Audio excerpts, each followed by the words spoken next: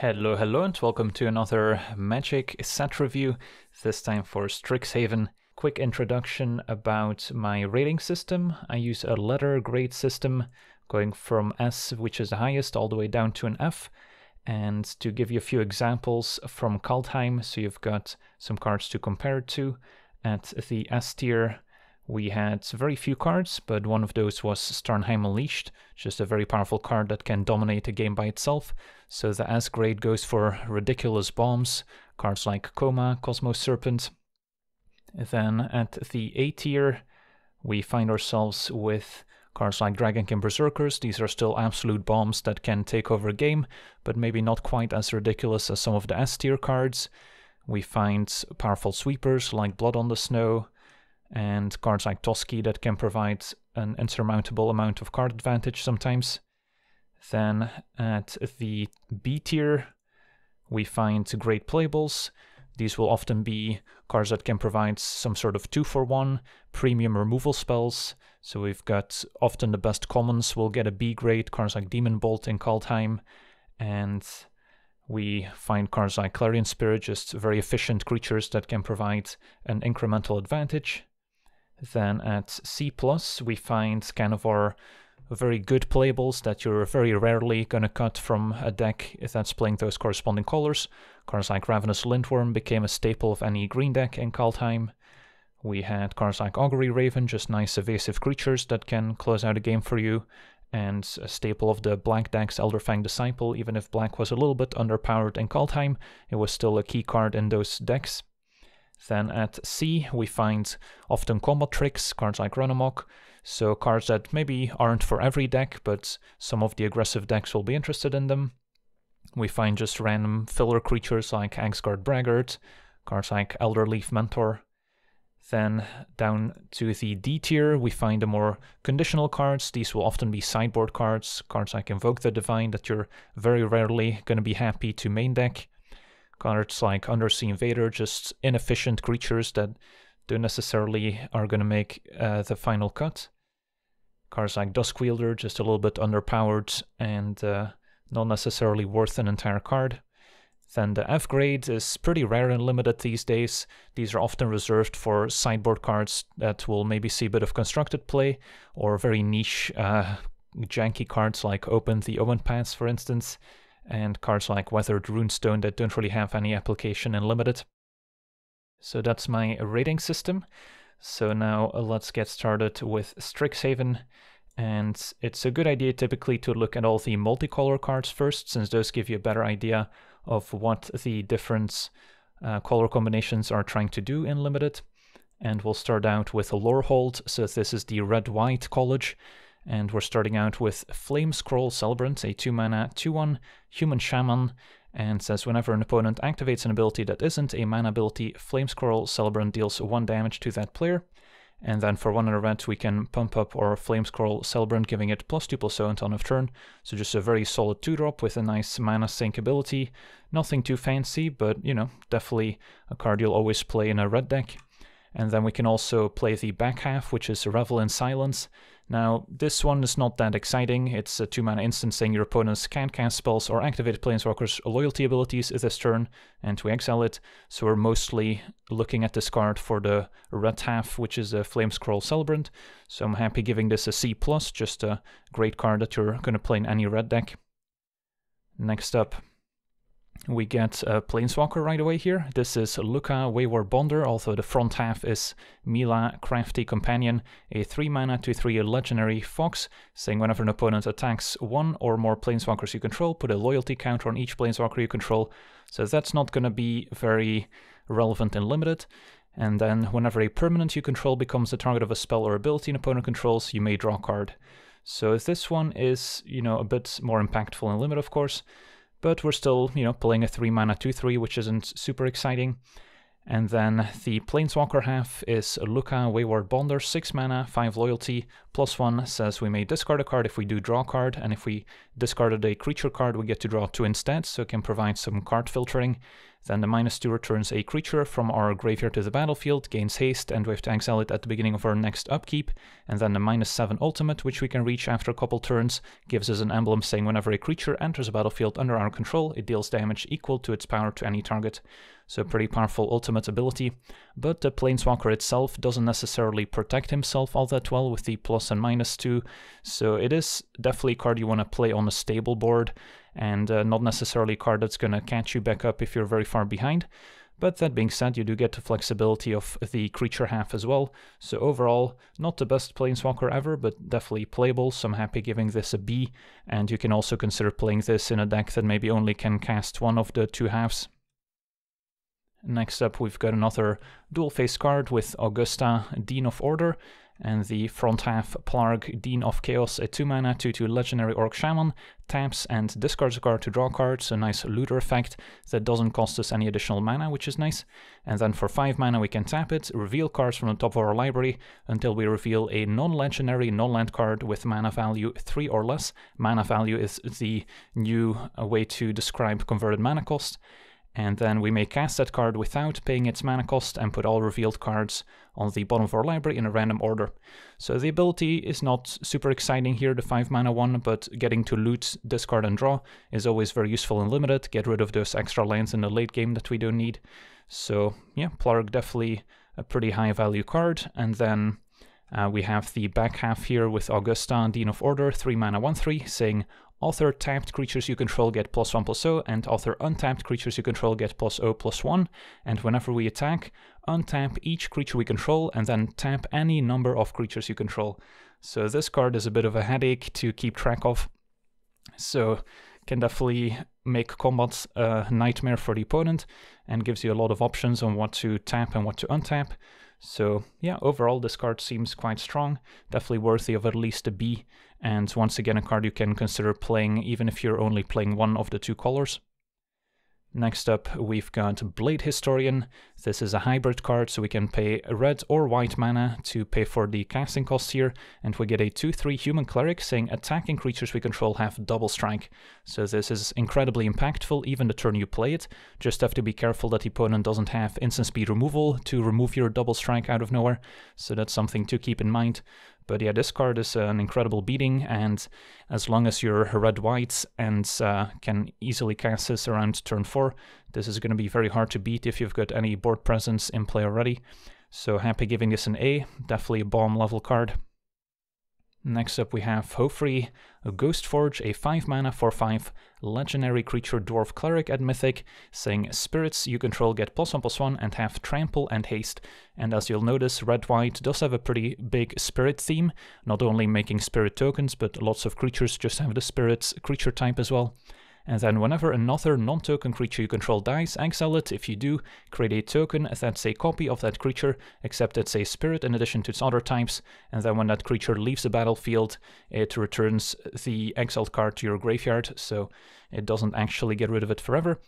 So overall, yeah, 4/5 that gives our spirit +1/+1, trample and haste, and then if our creatures die, they basically come back as spirits.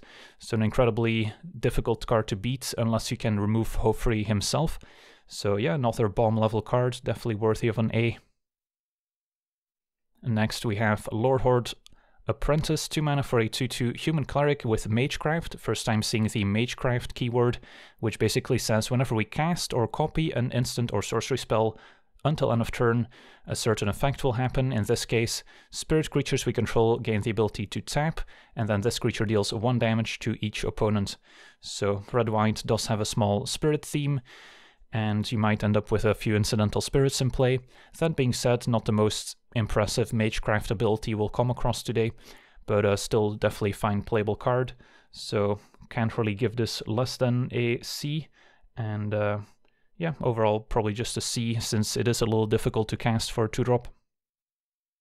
Next up we have Lorehold Command, 5 mana for an instant. We'll see a cycle of these commands for each college. This one lets us choose 2 between create a 3/2 red and white spirit creature token. Creatures you control get +1/+0 and gain indestructible and haste until end of turn. command deals 3 damage to any target and target player gains 3 life. And finally, sacrifice a permanent and then draw 2 cards. So almost every single one of these abilities has some application, and getting to choose 2 of them will make this an absolute beating to face for the opponent. So yeah, I think this is an A level command. I don't think many of them will get up to an A, but Lorehold commands one of the more expensive ones and is quite impactful, and it's usually not too difficult to get a nice 2-for-1, even 3-for-1 if you can line it up well. So this card seems great. Next up we have Lorehold Excavation, a 2-mana enchantment, saying at the beginning of your end step, mill a card. If a land card was milled this way, you gain 1 life, otherwise Excavation deals 1 damage to each opponent. So a bit of incidental life gain and damage. And then for 5 mana we can exile a creature card from our graveyard to create a tapped 3/2 red and white spirit creature token. So it gives us a nice late game mana sink. Now, do keep in mind Lorehold does have a lot of this graveyard recursion and exiling going on, so it does have a bit more synergy than you might expect. Lorehold is not your typical Boros aggro deck that's going to want to play a bunch of creatures and turn them sideways. It can definitely play this more grindy, controlling game of getting value out of the graveyard. So in those decks that can play that longer game, Excavation is going to be a pretty nice engine card. So overall, land on a C+ for Lorehold Excavation. A bit of a build around, not the fastest card, but can definitely provide a lot of advantage over a long game. Then we have Lorehold Pledge Mage, a hybrid card, so this one you could potentially play in the black-white deck or the blue-red deck as well, so that's something else to keep in mind. This is a 2/2 Core Shaman with First Strike and Magecraft, says the Pledge Mage gets +1/+0 until end of turn. So pretty mediocre Magecraft ability, but definitely relevant, especially if you can combine it with an instant, giving him 1 additional power out of nowhere. So Pledge Mage, you know, fine playable, nothing too exciting, but also nice in multiples. If you get multiple first strike creatures, they play defense quite well. So happy giving this a C. Then we have Make Your Mark, a 1-mana instant, once again a hybrid card, so can potentially be played in other decks too, giving target creature +1/+0 until end of turn, and when that creature dies this turn, we get to make a 3/2 red and white spirit creature token. So nice little combo trick that maybe upgrades one of our smaller creatures into a 3/2 spirit token if a trade happens. So seems like a totally fine combo trick if we're in the market for combo tricks, so this gets a C. Then we have Quintorius Field Historian, 5 mana for a 2/4 legendary Elephant Cleric at uncommon, saying spirits we control get +1/+0, so once again a nice anthem effect for spirits, and whenever 1 or more cards leave our graveyard, create a 3/2 red and white spirit creature token. So remember the Lorehold Excavation, for instance, that can exile cards from our graveyard. That's another way to enable Quintorius, and there's a couple more cards that enable those synergies. So Quintorius seems like a pretty important card for the grindy red-white Lorehold deck, so this gets a B from me. Then we've got a Radiant Scroll Wielder, 4 mana for a 2/4 Dwarf Cleric at rare, saying instant and sorcery spells we control have lifelink, so that's relevant if we've got some red burn spells that deal damage. They'll now gain life as well. And at the beginning of our upkeep, exile an instant or sorcery card at random from our graveyard, and we may cast it this turn. If a spell cast this way would be put into our graveyard, it gets exiled instead, so we can't keep getting back the same spells over and over. But yeah, Scroll Wielder seems great. As long as we have some removal spells, ideally red ones, we can get a ton of value over the course of a game with a Scroll Wielder, and a 2/4 body is also not too bad. So happy giving this an A, seems like a bomb level card, and doesn't require too much build around for it to be a great card in your deck, since you're going to want those removal spells anyway. Reconstruct History, 4 mana, sorcery at uncommon, saying return up to 1 target artifact card, up to 1 target enchantment card, and up to 1 target instant card, and up to 1 target sorcery card, and up to 1 target planeswalker card from your graveyard to your hand, and then exile Reconstruct History. So it has the potential to generate a pretty big advantage. Now keep in mind the most important card type, which is creature, is not mentioned here, so it doesn't get back creatures, just all the other ones. So a deck usually doesn't have too many of those non-creature spells in it, so Even though you could potentially gain a lot of advantage, and red-white is a deck that potentially wants to fill the graveyard and get value, it's still going to be kind of tricky to get more than a 2-for-1 with the Reconstruct History, and even then we're talking about a very late game, and you do need to kind of build your deck around it to have a lot of those different card types. So not the biggest fan of Reconstruct History, but, you know, can definitely provide a pretty big advantage in the right deck. That being said, on average, I think this is probably just going to be a D, and I'm not going to draft it very highly. Then we've got a Relic Sloth, 5 mana 4/4 beast with Vigilance and Menace. So just a very nicely statted creature with some good abilities. Menace, of course, combines nicely with Quandrix, since the opponent's going to be forced to potentially double block the Sloth, and then Vigilance plays offense and defense nicely. So yeah, if you've got any sort of Quandrix to combine with the Sloth, it gets even better. But overall, I'm happy giving this a C+. Seems like a card you're going to play in almost every red-white deck, potentially even splashable. Then we've got Returned Past Caller, a 6 mana 4/2 Spirit Cleric with Flying, saying when the Past Caller enters the battlefield, return target spirit, instant, or sorcery card from your graveyard to your hand. So kind of a built-in 2-for-1. There's plenty of spirits in red-white, so can get back creatures as well. And then, of course, if we get back a nice removal spell, that's great value. And then a 4/2 flyer is an actual threat that can close out the game. So Past Caller seems quite good, at least a B, even if it's pretty pricey to get out there. Then Rip Apart, a 2 mana sorcery, lets us choose one between dealing 3 damage to target creature or planeswalker, or destroying target artifact or enchantment. So just a very versatile card. For limited, we're mostly interested in the 3 damage to a creature, but even so, at 2 mana, this is incredibly efficient. So very good removal spell, which gets a B from me. This is our first lesson card. So as you'll notice in Strixhaven, there's a bunch of cards that have the lesson subtype. So this is a 3 mana sorcery, Spirit Summoning, creating a 3/2 red and white spirit creature token. So the lesson cards are cards you typically are going to want to start in the sideboard, since we'll come across cards with the learn mechanic that let you put one of those sideboard cards into your hand. And that means that every single lesson card kind of goes up in value, since you can potentially get access to them with all the learn cards.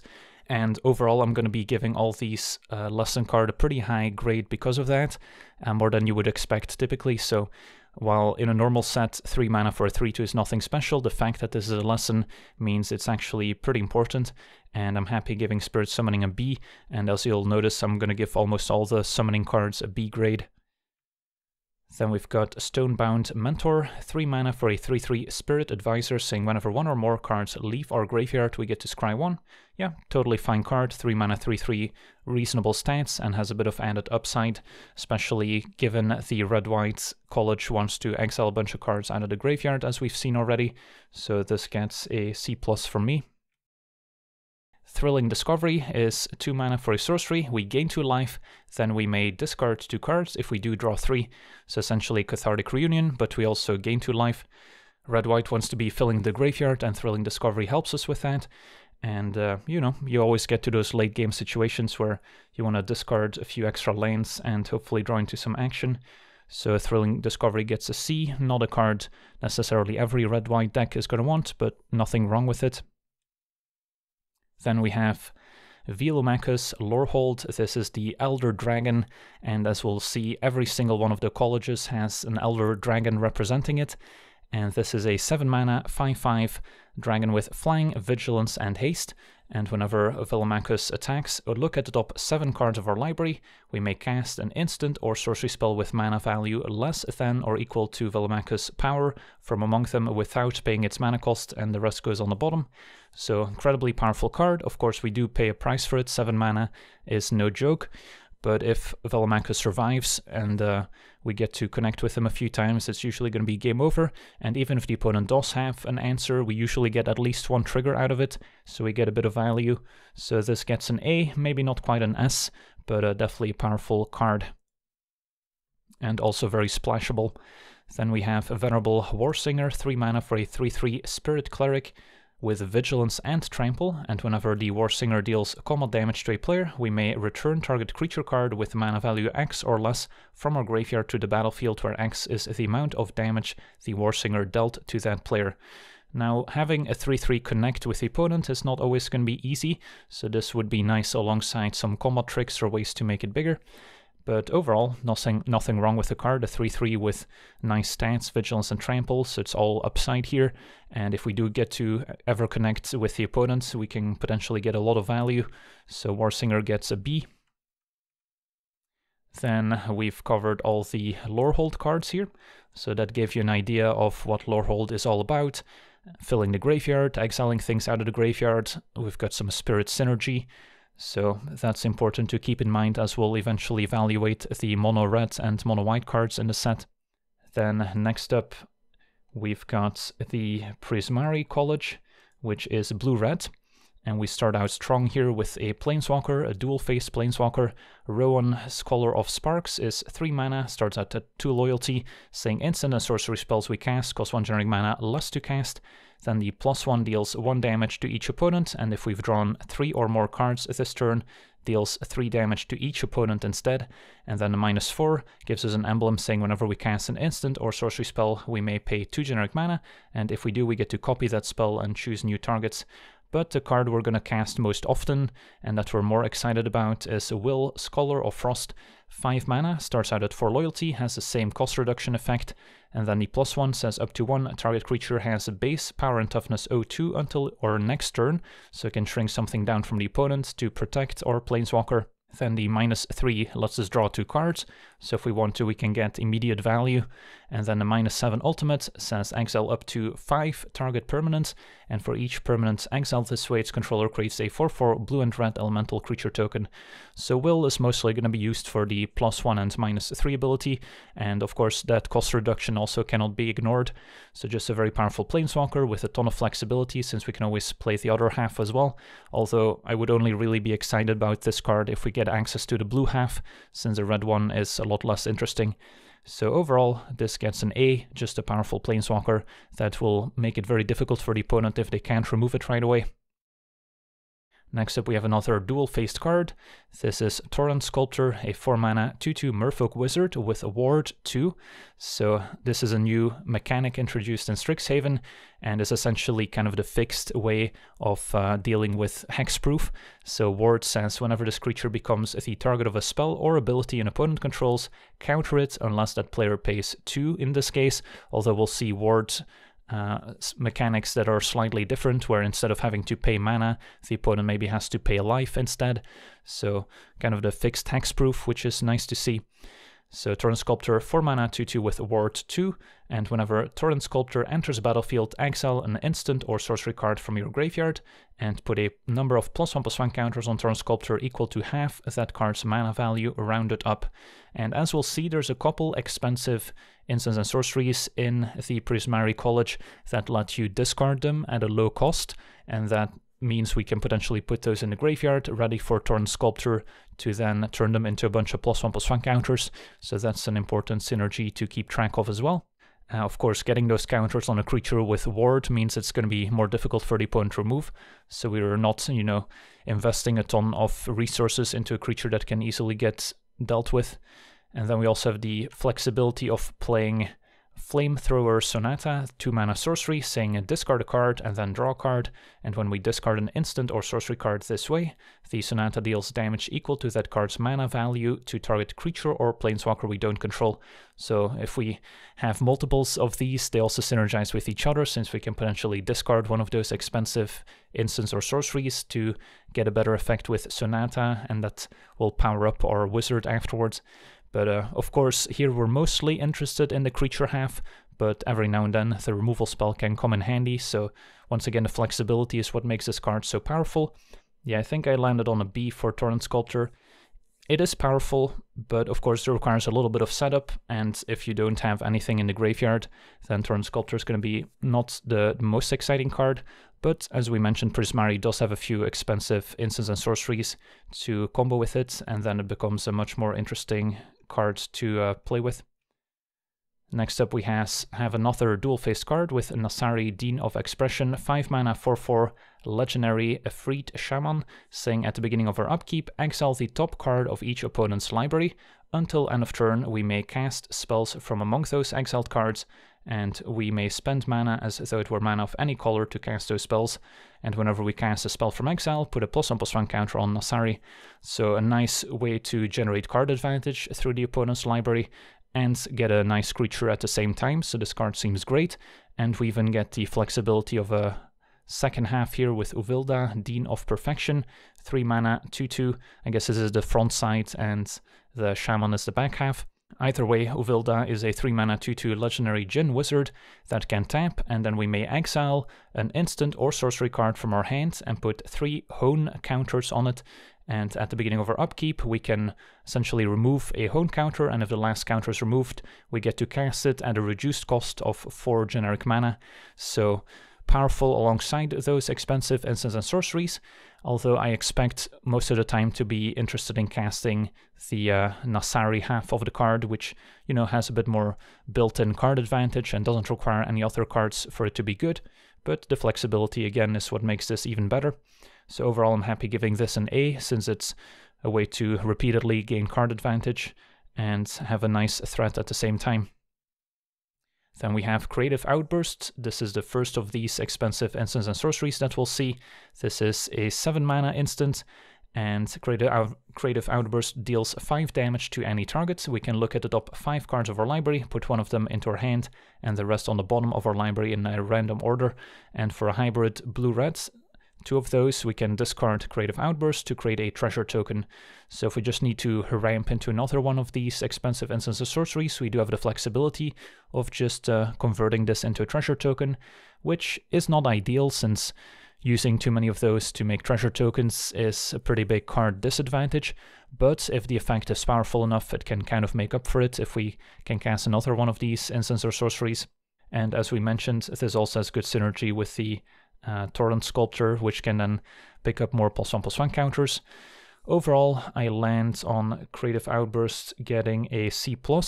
Powerful but expensive, so you have to be careful not to have too many of those in your deck without the sufficient ways to ramp into it.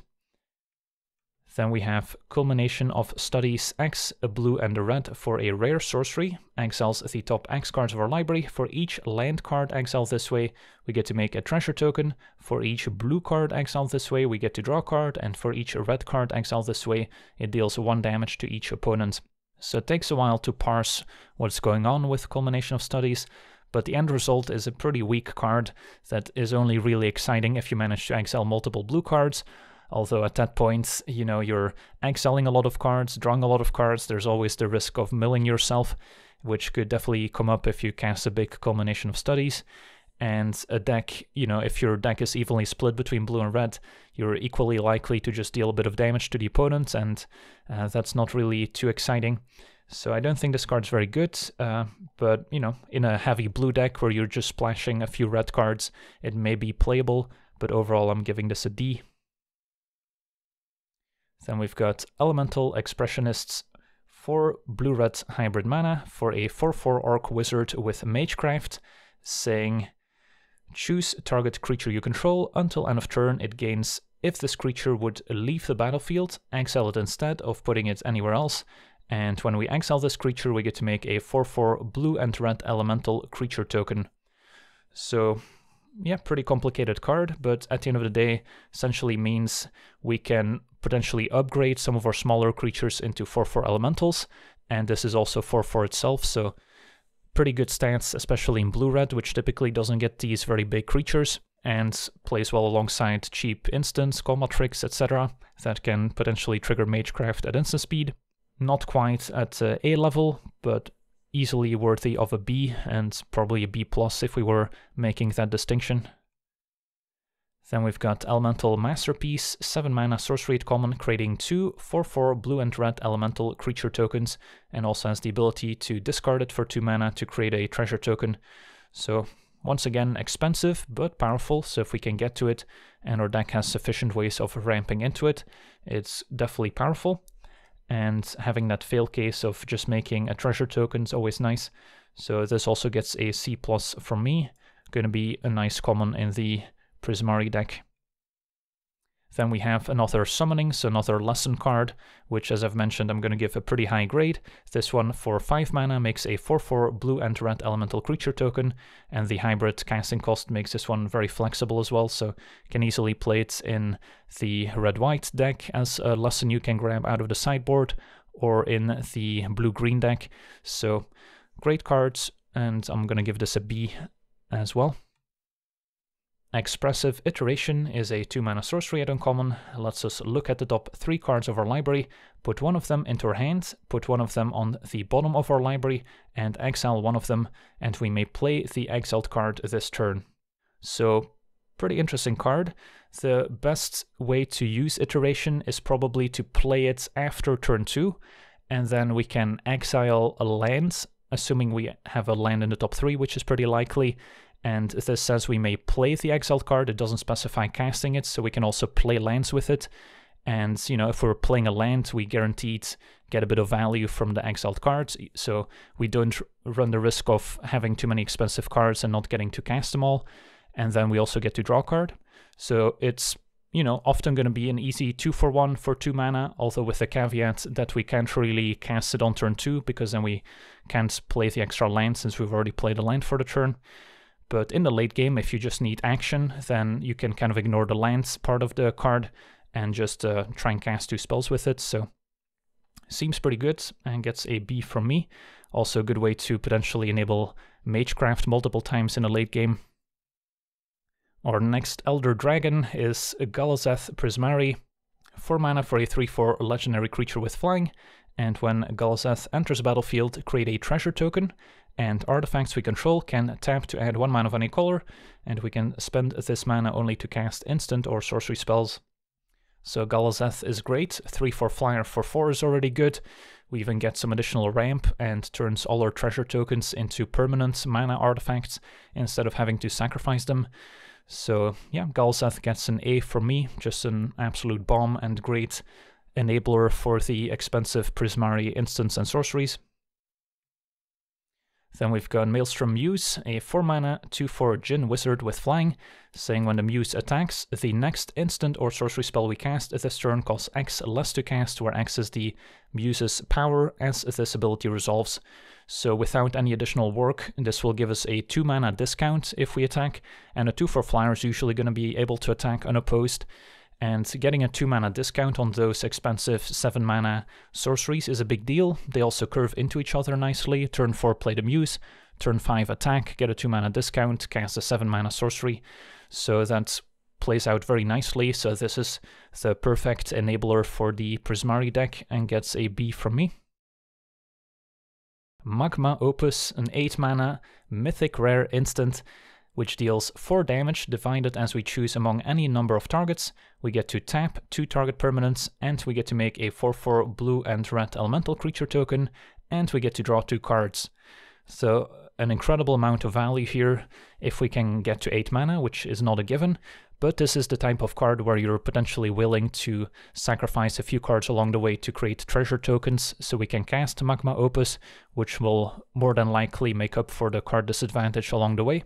And we also have the flexibility once again of discarding Magma Opus for 2 mana to create a treasure token. So this card seems great as long as we have a few ways of ramping into it, like we saw with the Djinn just before this. So this gets an A from me. Then we've got Ogyar Battleseer, a 5 mana 3/4 Ogre Shaman with haste and can tap to scry 1. Interesting card. Usually haste creatures want to get in the red zone. As a 3/4, this is relatively large, but not necessarily large enough where it can always attack right away. But getting to tap and scry 1, thanks to haste right away, also means that if it can't attack, it can still play defense and then end of turn scry, and help us set up those expensive instants and sorceries in the Prismari colors.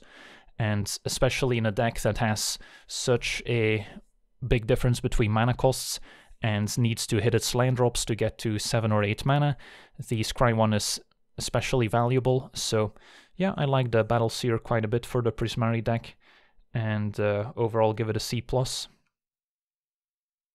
Practical Research, 5 mana instant at uncommon, lets us draw 4 cards, and then we discard 2 cards unless we discard an instant or sorcery card. So discarding an instant or sorcery is not going to be too difficult in Prismari, but even if it's just a draw 4, discard 2 author cards, it's not too bad. And being an instant means we can potentially play with it in a deck that has a couple counter spells or author instant speed interaction, making it even better. So yeah, I like Practical Research quite a bit. Powerful card draw spell, just have to be careful not to play too many card draw spells that don't impact the board, otherwise you're going to fall behind. But having a couple of these sprinkled throughout your Prismari deck is going to make it even more powerful. So I like B for Practical Research. Prismari Apprentice is one of the apprentices that's kind of part of a cycle here as well, as we'll see. 2 mana for a 2/2 human shaman with Magecraft. And if we enable Magecraft, the apprentice cannot be blocked this turn, and if that spell had mana value 5 or greater, we also get to put a +1/+1 counter on the apprentice. So, you know, blue-red typically wants to set up these big, expensive instants and sorceries, so it's not necessarily the most aggressive color combination. So this apprentice is a little bit at odds with what the college wants to be doing. That being said, it's a 2 mana 2/2, can get in some evasive damage and can pick up a few +1 counters along the way, so there's nothing inherently wrong with the card, even if it's maybe a little bit awkward in what the college is trying to do as a whole, but it's still a very good card and gets a C+. Then we've got the Prismari Command, 3 mana for an instant at rare, and once again we get to choose 2. This one deals 2 damage to any target, or target player draws 2 cards and then discards 2 cards, so kind of a Faithless Looting. Then target player creates a treasure token, giving us some ramp, or we can destroy target artifact. So the modes we're going to use most often are probably the top 3, but having the flexibility of every now and then destroying an artifact is nice, so it's just added upside. So very cheap, and again, ton of flexibility here, so there's a lot to like about Prismari Command, and I'm happy giving this a B. Then we've got Prismari Pledge Mage, 2 mana hybrid for a 3/3 Orc Wizard with Defender, and Magecraft makes it lose Defender until end of turn, or makes it attack as if it didn't have Defender. So this is more along the lines of what Prismari wants to have out of a 2-drop, something that can be played early, protect your life total, is difficult for the opponent to attack past, and then, you know, eventually can potentially turn sideways if you're ready to start attacking and close out the game. So Pledge Mage seems perfect for Prismari, and happy giving this a C+. Rutha, a Mercurial Artist, is a 3 mana 1/4 Legendary Orc Shaman, and for 2 mana we can return a Rutha to our hand and copy target instant or sorcery spell we control and choose new targets for the copy. So we cast an instant or sorcery and then we can activate the ability essentially. And in the meantime we get a 1/4 that can block pretty well. So while it is going to be tricky to copy a very expensive instant or sorcery with the ability, since, you know, assuming we cast one of those 7 mana ones, having 2 additional mana on top of that to copy it is going to be difficult. But it could come up in the late game, and even just copying some random 2 or 3 mana instant or sorcery is good value, and then we can still redeploy Rutha to copy a future one, so it's just all upsides, and we get a 1/4 creature to play defense in the meantime. Don't think I'm quite going up to a B, but at least a C+ for Rutha. Then we've got Spectacle Mage, 3 mana for a 2/2 Bird Shaman. At common it flies, and instant and sorcery spells we cast with mana value 5 or greater cost 1 generic mana less to cast. It's a bit of a Goblin Electromancer effect, but only applies to expensive instants and sorceries. But that's still exactly what the Prismari College wants to do. It wants to cast those expensive instants and sorceries as a kind of a powerful way to take over the game, and anything that helps us in that quest is going to be very valuable to us. So Spectacle Mage definitely is part of that. So I like Spectacle Mage quite a bit, C+. Then Teach by Example, 2 mana hybrid for an instant, saying when we cast our next instant or sorcery spell this turn, copy that spell, and we may choose new targets for the copy.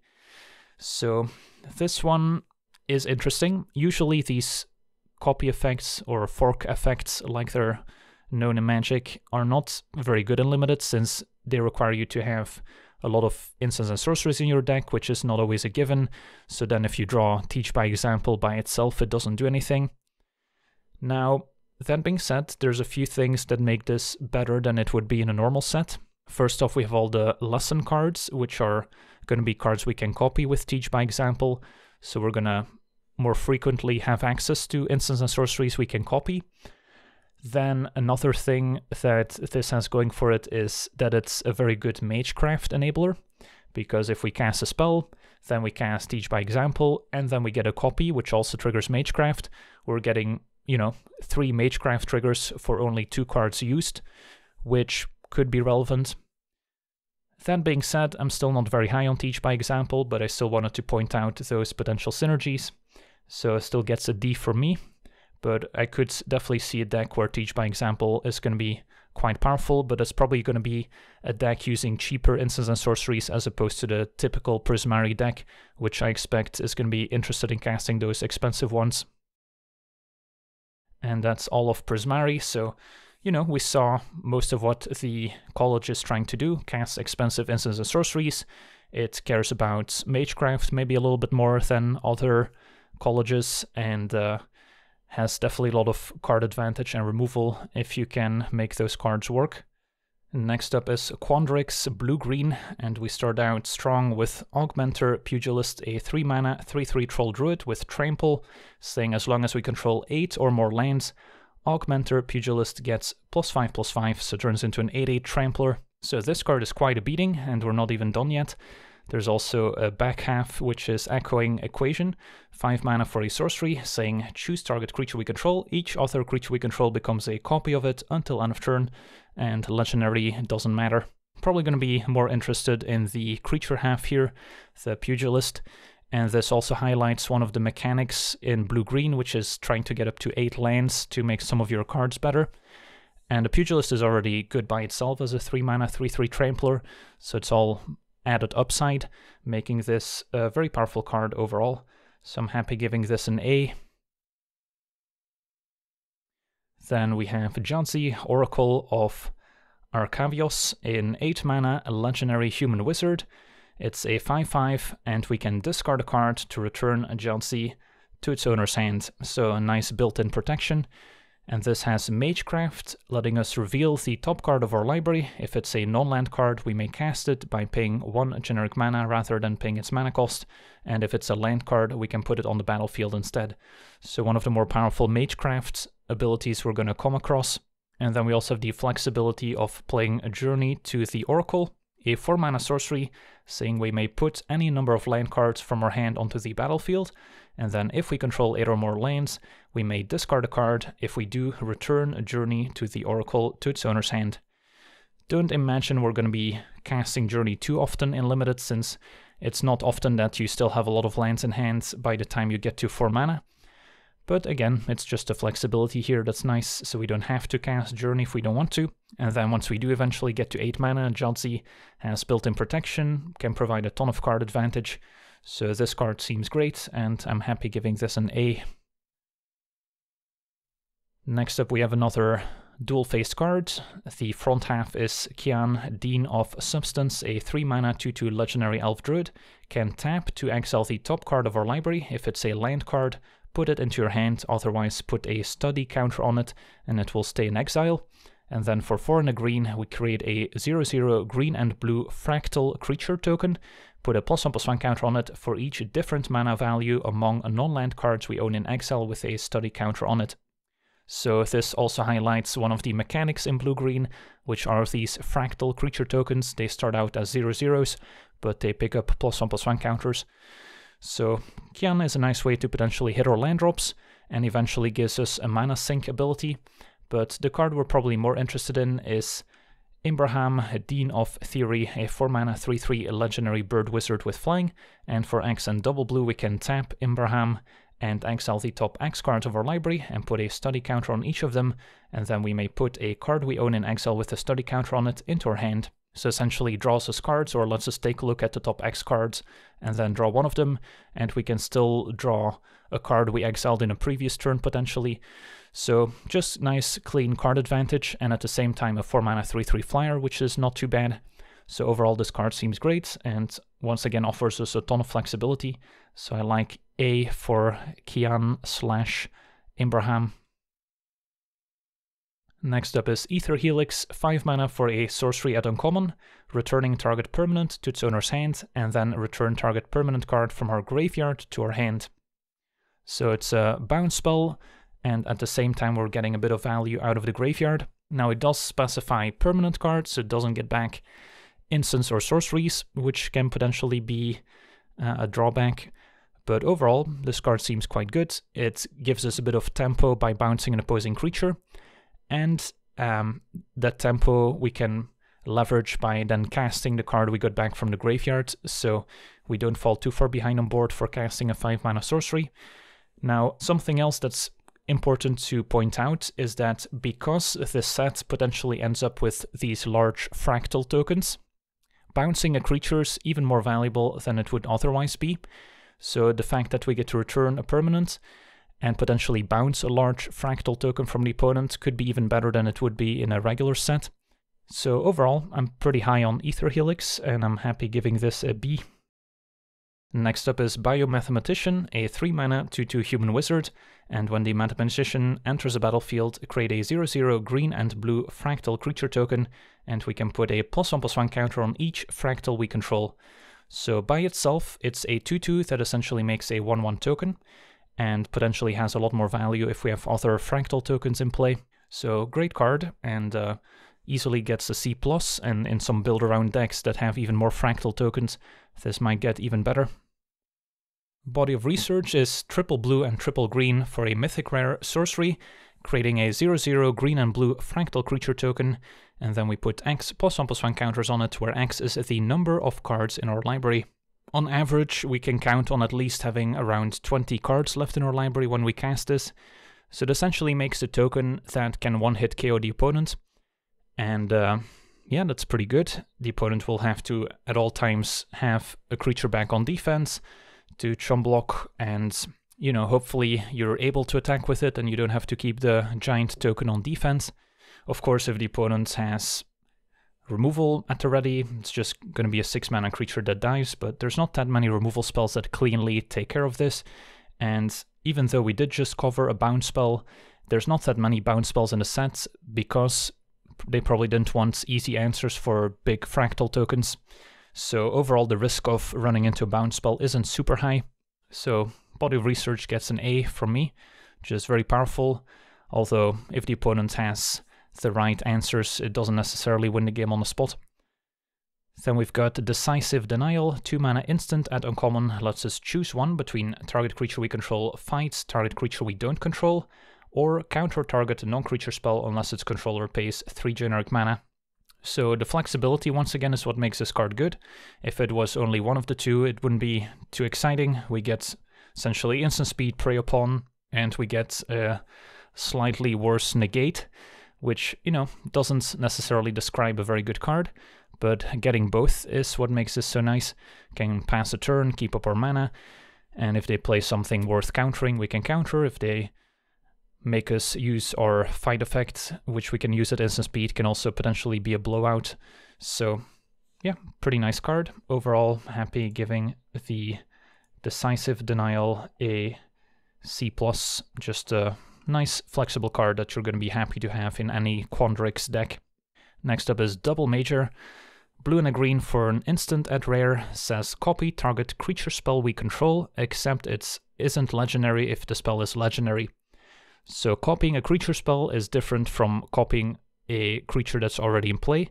Essentially means we need to cast a creature, and with the creature on the stack we cast our Double Major to get a copy, which does make this card pretty awkward to use because we need 2 mana on top of whatever creature we're casting, and if we want to copy something powerful, you know, that's going to mean we're going to need even more mana to make that happen. So not a big fan of Double Major, and I'm going to give this a D, just a bit too difficult to make it work. Then Eureka Moment, 4 mana instant at common, lets us draw 2, and then we may put a land card from our hand onto the battlefield, so a juiced up Growth Spiral. And Growth Spiral, as we'll see a bit later, is actually in one of the Mystical Archive slots, so Whereas Growth Spiral wasn't too impressive in the original printing, where Simic wasn't really too interested in ramping, it is different in Quandrix, because Quandrix is gonna wanna have access to more mana to get up to 8 lands in play to enable some of its synergies. So any Growth Spiral effect is gonna be quite valuable, and Eureka Moment lets us draw 2 cards as well, so 4 mana for 2 cards is more or less what we expect at instant speed, and we potentially get to ramp as well, and this is the color that is definitely interested in ramping. So overall I'm pretty happy with Eureka Moment. Probably a C+, although I would be tempted to give it a B, but I'll start out with a C+, and then I'll be happy to potentially increase its grade later. Then we have Fractal Summoning X and Blue-Green Hybrid ×2 for a sorcery lesson, so part of the lesson cycle. And as you'll notice, all the lessons in the respective colleges make creature tokens, and this one makes a 0/0 green and blue fractal creature, and then put X +1/+1 counters on it. So nice X spell, not incredibly efficient if we're casting it for low amounts, but once we get to X equals 4 or 5, then we get an actual creature. And once again, this is a lesson, so we can grab it out of the sideboard, making it pretty valuable, and this can also easily be cast in the Prismari college, where, you know, you're trying to ramp into big sorceries anyway, so it fits in nicely. And in green-black can also have some applications as potentially a cheap creature we can sacrifice. So overall, pretty high on Fractal Summoning, as I am on pretty much all these summoning cards. So I'll give this a B as well, even though it might not look like a very impressive card. And now do keep in mind that this is a grade I'm giving to a card we can play in the sideboard, and I'm not, you know, excited about playing this in my main deck. Then we've got Golden Ratio, 3 mana, sorcery at uncommon, lets us draw a card for each different power among creatures we control. So good synergy with all the fractal tokens, not too difficult to have 2 or 3 different creatures in play to draw cards with. But, you know, every now and then there's the fail case of the opponent killing all your creatures and then Golden Ratio doesn't do anything. So on average, probably still a C+, but it's going to have pretty high upside if it works out, and then kind of is outweighed by the fail case where it doesn't do anything. Next up, another Planeswalker with Kasmina Enigma Sage. 3 mana, starts out at 2 loyalty, and has a passive ability saying each other Planeswalker we control has the loyalty abilities of Kasmina, so not super relevant for limited. Then the +2 lets us scry 1, and the -X creates a 0/0 fractal token with X +1/+1 counters on it. And then the -8 ultimate lets us search our library for an instant or sorcery card that shares a color with this Planeswalker. We exile that card and then cast it for free. Kasmina's probably going to be using the +2 at first, and then maybe the turn after we can already make, let's say, a 3/3 fractal token, and then we can start plussing again. So that's probably the play pattern you're going to see most often.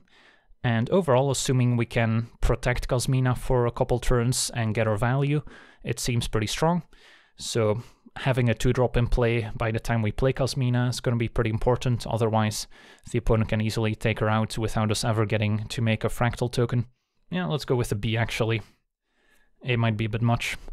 Manifestation Sage, 4 mana for a 2/2 human wizard, saying when Manifestation Sage enters a battlefield, create a 0/0 green and blue fractal creature token, put X +1/+1 counters on it, where X is the number of cards in our hand. So on average, if we cast Manifestation Sage, how many cards can we expect to have in hand? Maybe like 3 or 4. So overall, we definitely get our mana's worth in terms of power and toughness. And as we've seen, there's definitely a few synergies with those fractal tokens. So yeah, there's a lot to like about Manifestation Sage, and even the fail case isn't too disastrous. So I like a B for Manifestation Sage. Then a Needlethorn Drake, 2 mana for a 1/1 Drake with flying and death touch. So can chip in early, get in a few points of damage, and then also nice defensive creature that can trade for pretty much anything the opponent has in play, and maybe forces them to use a removal spell to get rid of it instead. So yeah, this buys us a lot of time if our plan is to ramp into big stuff, and I'm happy giving Needlethorn Drake a C+, just a nice little creature that's quite versatile. Then Quandrix Apprentice, part of the Apprentice cycle, but this is probably one of the more impressive apprentices we've seen so far. And the Magecraft ability lets us take a look at the top 3 cards of our library, reveal a land card from among them and put it into our hand, and the rest goes on the bottom, stapled onto a 2/2 creature. So this seems perfect for what Quandrix is all about, which is hitting its land drops and ramping to get eventually 8 lands in play. And yeah, essentially drawing an extra card with each Magecraft trigger, so it provides a ton of advantage. So I like a B for Quandrix Apprentice, seems like the best apprentice so far.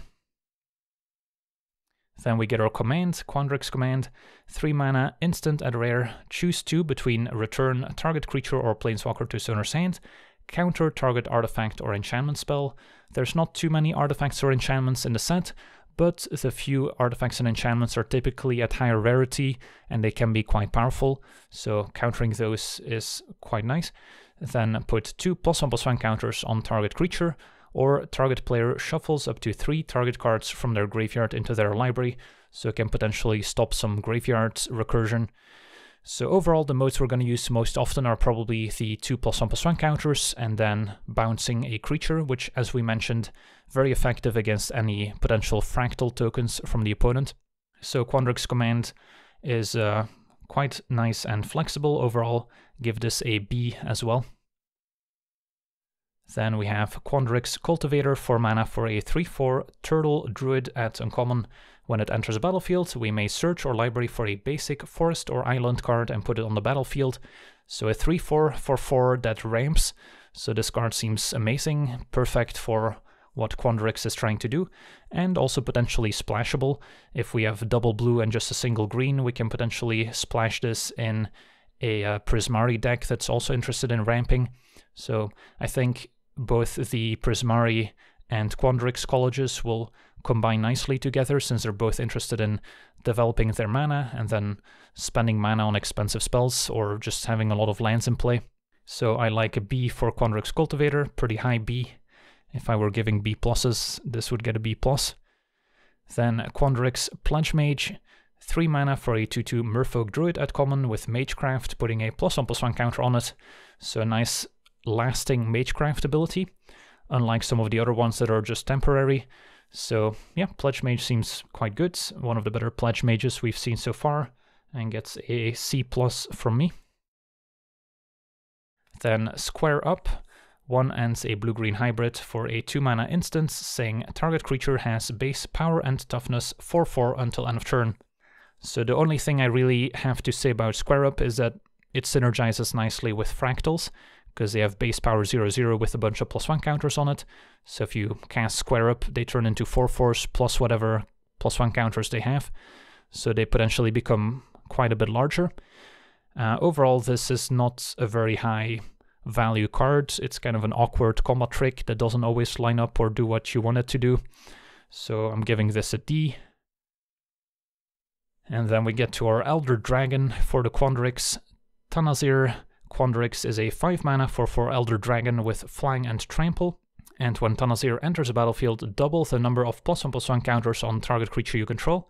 Now, we're not necessarily always going to have a fractal token in play, but, you know, even if we ignore this ability, there's still more going on here, because when Tanazir attacks, we may have the base power and toughness of other creatures we control become equal to Tanazir Quandrix's power and toughness until end of turn. What I mentioned about Square Up also applies to Tanazir. If we have a bunch of fractals in play, they will become potentially 4/4s plus whatever counters they have. And then usually your creatures are going to be smaller than 4/4s. So Tanazir has a pretty big impact when he attacks. And then, yeah, 5 mana 4/4 Flying Trample by itself is already pretty decent. So this card seems quite good and also gets an A from me. Next up we have Zimone, Quandrix Prodigy, 2 mana for a 1/2 legendary human wizard at uncommon, and for 1 mana we can tap Zimone and put a land card from our hand onto the battlefield tapped, so potentially helps us ramp. And then for 4 mana we can tap and draw a card, and if we control 8 or more lands we get to draw 2 cards instead. So this card is slow. A 1/2 isn't, you know, an impressive board presence, but if unanswered, this can single-handedly take over a stalled game. So there's a lot to like about Zimone, and the flexibility of potentially ramping us early is a nice added bonus. So if we've got a lot of card draw, we can also kind of complement it with putting extra lands in play to potentially draw even more cards. So I like a B for Zimone. And that's all of Quandrix. So what have we learned? Quandrix cares about fractal tokens, it cares about +1 counters to an extent, and it cares about ramping up to 8 lands in play to power up some of its cards. Alright, now it's time to take a look at Silverquill, which is black-white, although I'm looking at a black-red card here, which is a little strange. Awaken, the Blood Avatar, is the back half of Extus Auric Overlord, a 4-mana 2/4 legendary human warlock at Mythic. It has double strike, and Magecraft says return target non-legendary creature card from your graveyard to your hand. So an incredibly powerful Magecraft ability that, if unanswered, will definitely take over a grindy game. And then besides the 2/4 double strike, which is quite strong, we can potentially cast Awaken, the Blood Avatar, which is an 8-mana sorcery in black-red. And as an additional cost to cast this, we may sacrifice any number of creatures, and the spell costs 2 generic mana less to cast for each creature sacrificed this way. And then each opponent sacrifices a creature. We get to make a 3/6 black and red avatar creature token with haste, and has the ability whenever this creature attacks, it deals 3 damage to each opponent. So that's a lot to take in. Now this card is going to be at its best if it's splashed in a black-green deck, which, as we'll see, has a lot of, random tokens it can sacrifice. Although you could potentially splash this in black-white as well if you wanted to. And then, of course, the 2/4 double strike is the card you're most interested in, but every now and then you might cast Awaken the Blood Avatar. But even ignoring Awaken the Blood Avatar, just, this Extus by himself is incredibly powerful, so it doesn't need any more help. So the 8-mana sorceries just added upside. And yeah, Extus is amazing, easily gets an A. Just a very strong card by itself that can provide a lot of card advantage. Then we've got another dual-faced card with Selfless, a Glyph Weaver, 2 and a white for a 2/3 human cleric at rare. We can exile the Glyph Weaver, and then creatures we control gain indestructible until end of turn. So this is already a pretty nice effect.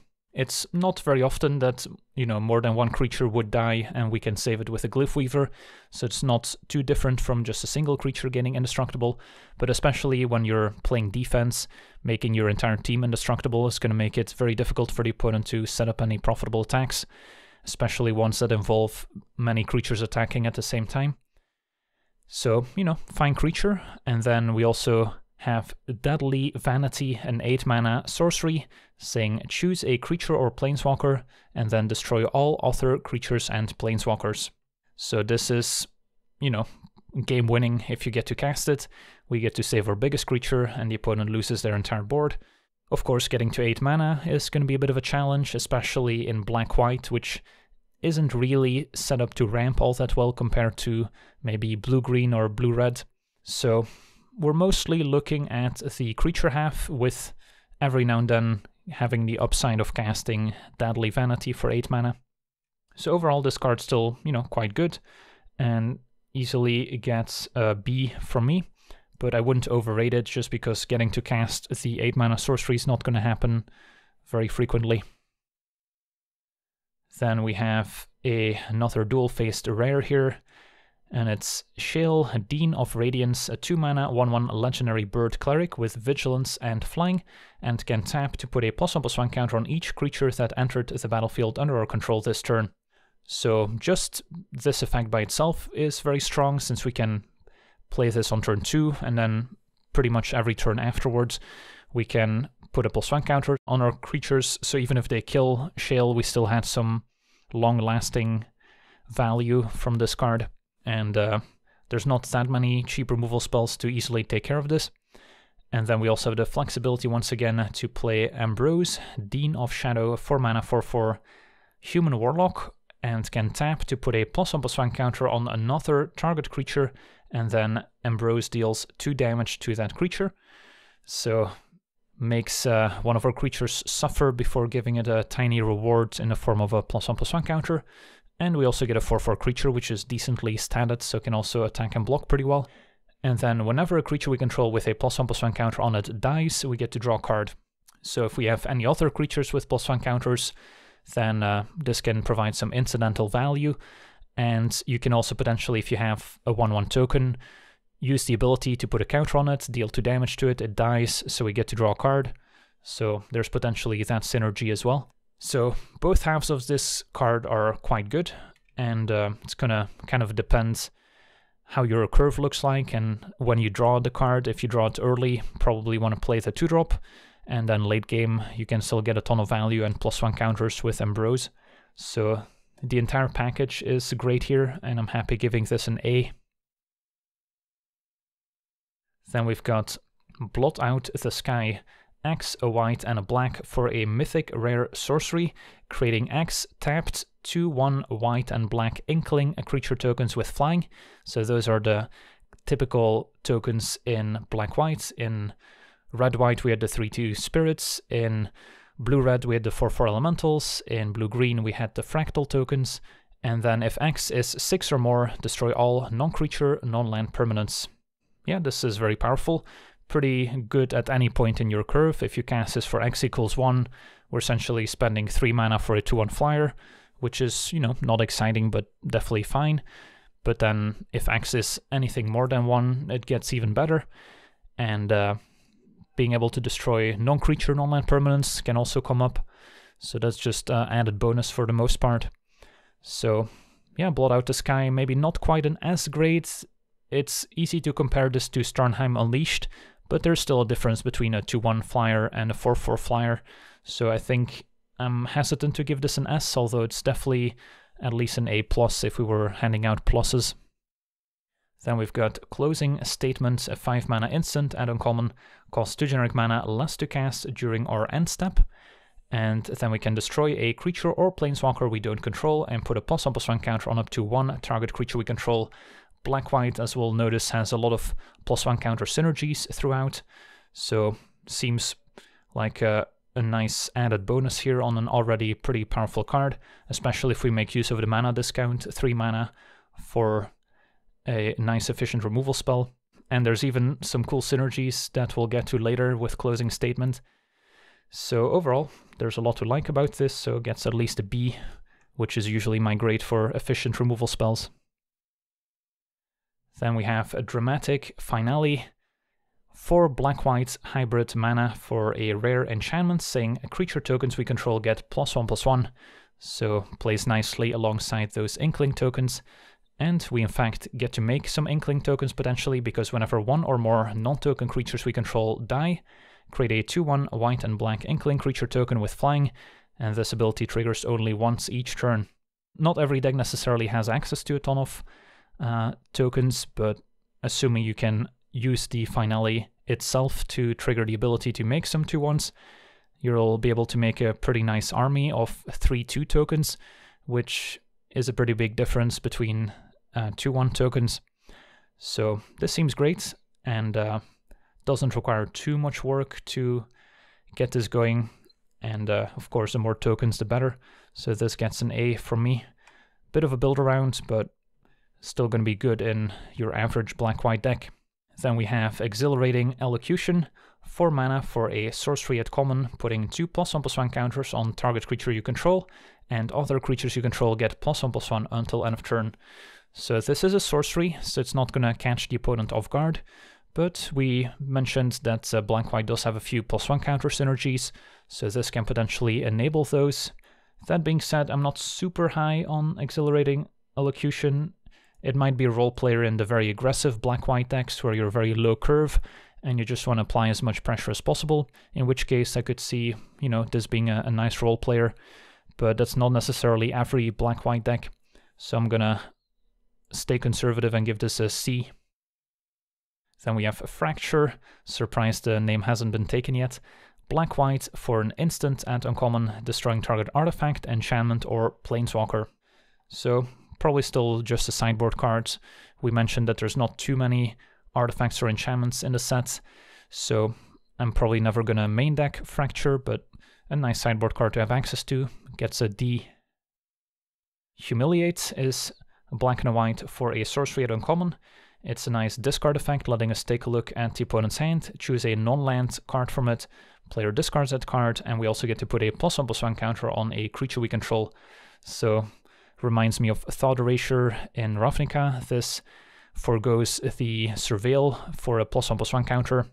Of course, if we want to cast this on turn 2, it would be nice if we had a 1-drop in play that can pick up that +1 counter right away so it doesn't go to waste, but otherwise we can still just cast this in a later turn after deploying a few additional creatures. So yeah, a nice discard effect, and gets a C+, gonna be a nice card in pretty much any black-white deck. Then we have another Summoning. Inkling Summoning is a 3-mana sorcery, so another lesson, creating a 2/1 white and black Inkling creature token with flying. So, as I've given pretty much all the other lessons, I'm going to give this a B as well, just because those lessons are pretty valuable if you can pick up some of the cards that let you search them up. Then we have Killian, Ink Duelist, black and white for a 2/2 legendary human warlock with lifelink and menace, and those two especially combine nicely since a difficult to block creature that also has lifelink also now becomes difficult to race. And spells you cast that target a creature cost 2 generic mana less to cast. So now all of a sudden that exhilarating elocution looks a lot better if we can cast it for just 2 mana instead of 4. So those are potential synergies to watch out for. But yeah, Killian looks great, and happy giving this a B. Enables a lot of synergies, but is also just a powerful card by itself without any additional work. Then we have Owlin, Shield Mage, 5 mana for a 3/3 bird warlock at common. It flies and has ward. This time, instead of having to pay extra mana, the opponent has to pay 3 life if they want to target this with a spell or ability. So a 3/3 flyer for 5, maybe slightly overcosted by 1 mana, but we do get that ward ability in return. So seems like a fine card. Maybe not quite a C+, but it definitely gets close, so I'm going to start with a C for the Shield Mage. Fine card, but I could see this being a nice role player for the black-white decks, of course. And then we have Rise of Exodus, 6 mana for a sorcery at common, and it's black-white hybrid, so it can easily be played in a different deck as well. Lets us exile target creature, and then exile up to 1 target instant or sorcery card from a graveyard. Can potentially enable some of the Lorehold synergies or disrupt opposing Lorehold synergies. And then we get to learn, so I think this is our first instance of the learn mechanic. So we may reveal a lesson card we own from outside the game and put it into our hand, or discard a card and then draw a card. So more often than not, we're going to be interested in searching up a sideboard card. So that's why picking up those lessons is so important and why I gave them such high grades so far. And then, you know, if you don't have any sideboard cards or if you looked them up already with another learn card, you still have the ability to discard a card and draw a card.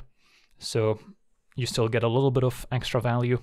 Lessons are going to start in a sideboard. You get to search them up by learning. And yeah, that makes Rise of Exodus a very powerful card since we get a removal spell and essentially get to tutor for one of our sideboard cards at the same time.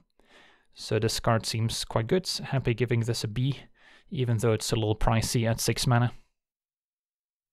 Then we have Shadewing Laureate, 3 mana for a 2/2 human warlock at uncommon. It flies, and whenever another creature we control with flying dies, we can put a +1/+1 counter on target creature we control. So 3 mana 2/2 flyers, you know, fine. We've grown used to these by now.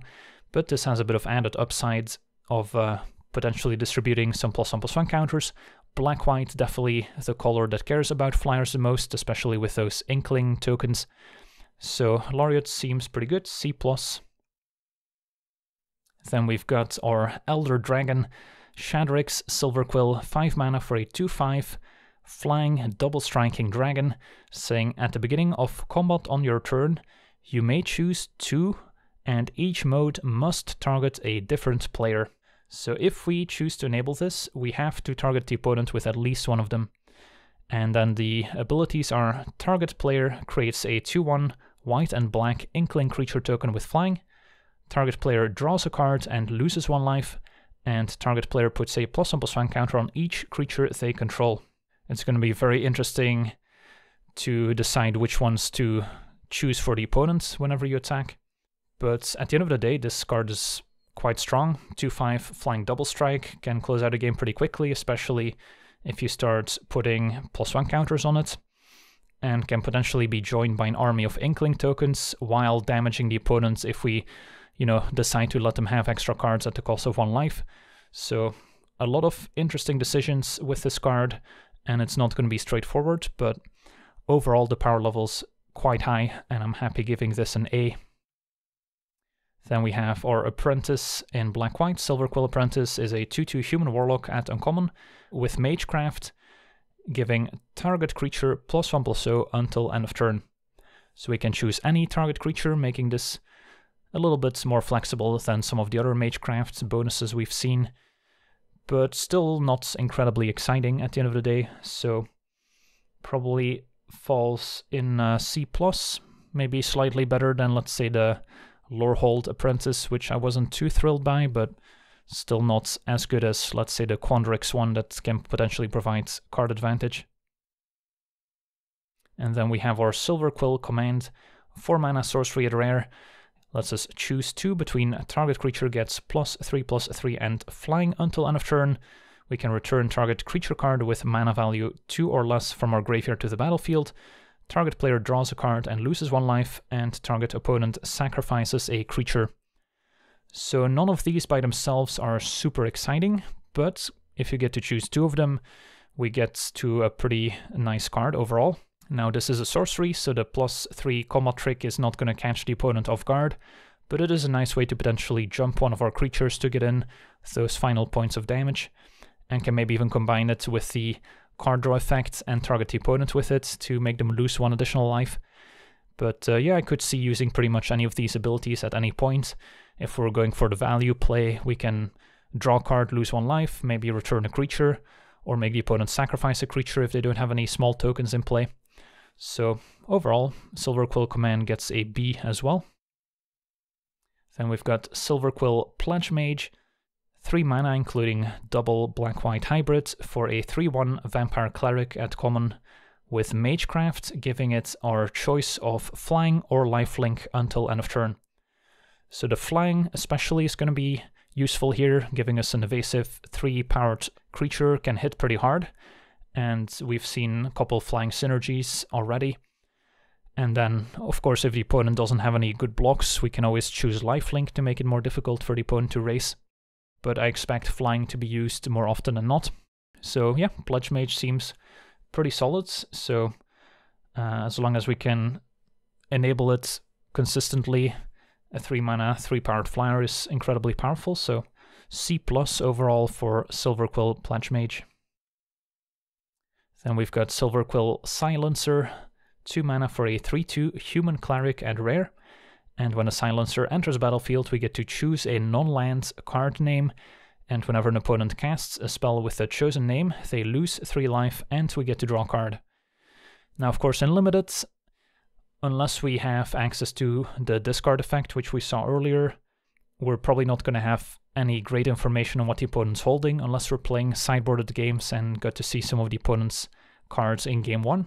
So at best we can make an educated guess and just name a common or uncommon that they're likely to have in their deck. It's unlikely that we get to trigger the ability, but it could come up, and this is where your knowledge of the set is going to come in handy. But at the end of the day, it's still 2 mana for a 3/2, which isn't too bad.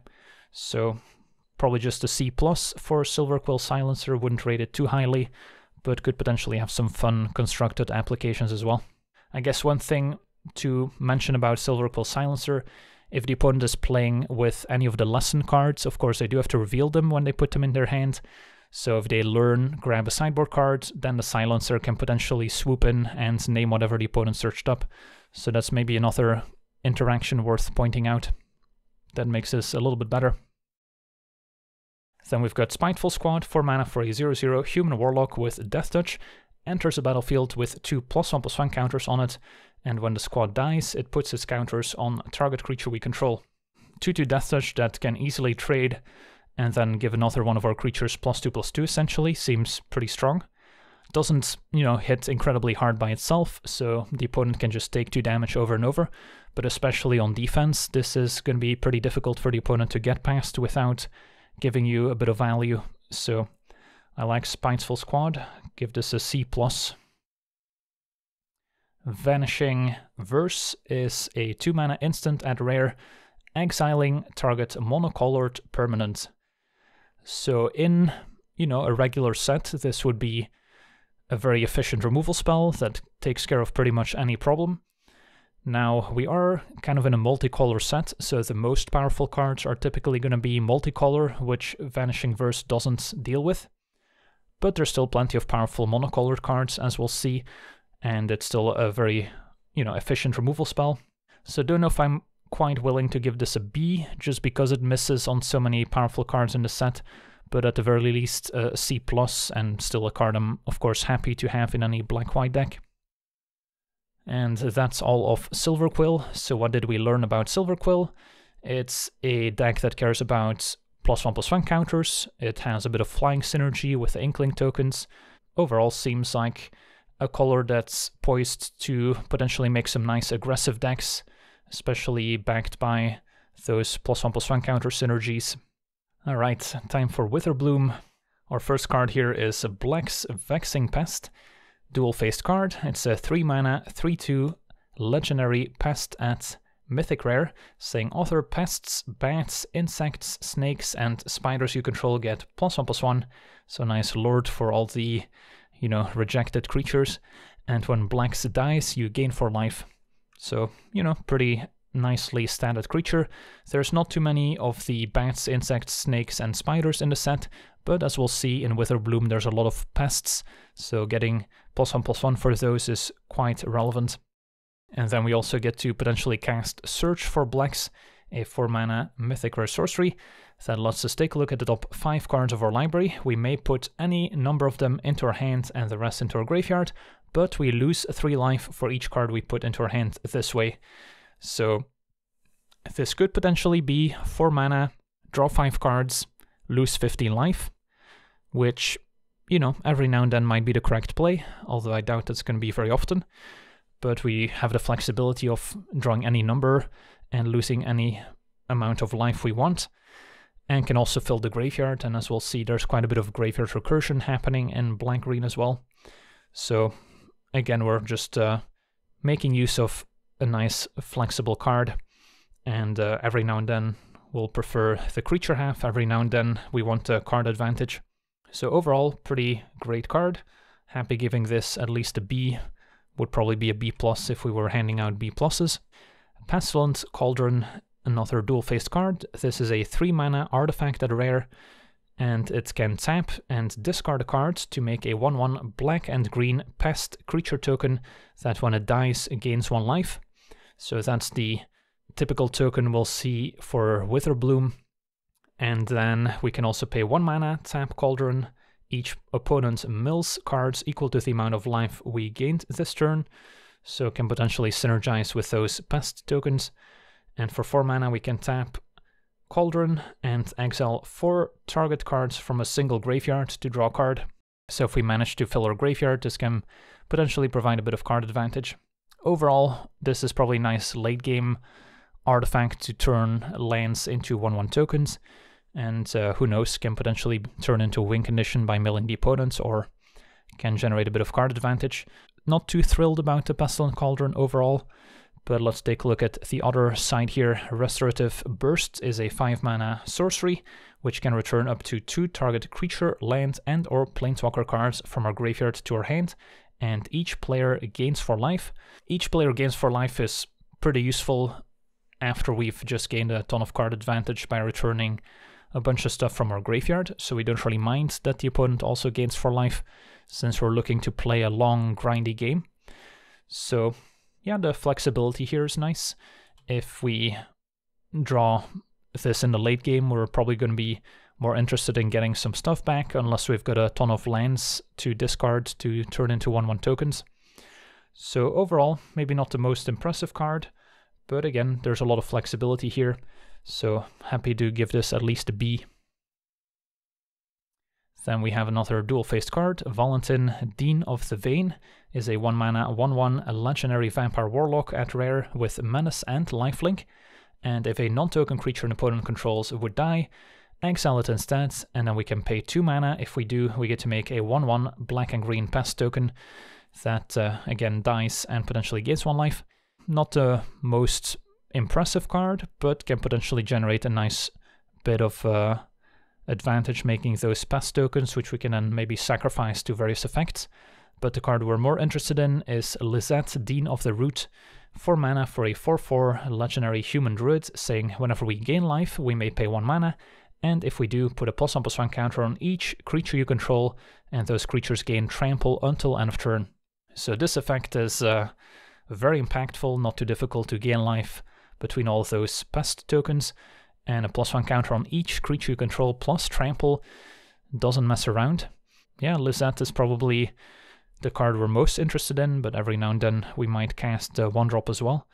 So this card seems great, and happy giving this an A, assuming we can gain some life. Then we have Beladros Witherbloom, 7 mana for our 4/4 legendary Elder Dragon at Mythic. It flies, and at the beginning of each upkeep, so that also includes the opponent's upkeep, much like Coma in Kaldheim, we get to make a 1/1 pest token. And then we can also pay 10 life at any point to untap all lands we control. Can only activate once each turn. So maybe we'll use that every now and then to cast a very expensive spell or to help us empty our hands, but unless we've got a lot of life gain from those pest tokens first, we're probably not gonna double our mana too often, but it's just nice to have that ability. And yeah, it doesn't take very long for Beladros to fill the board with pest tokens, making it pretty much impossible for the opponent to kill us on the ground.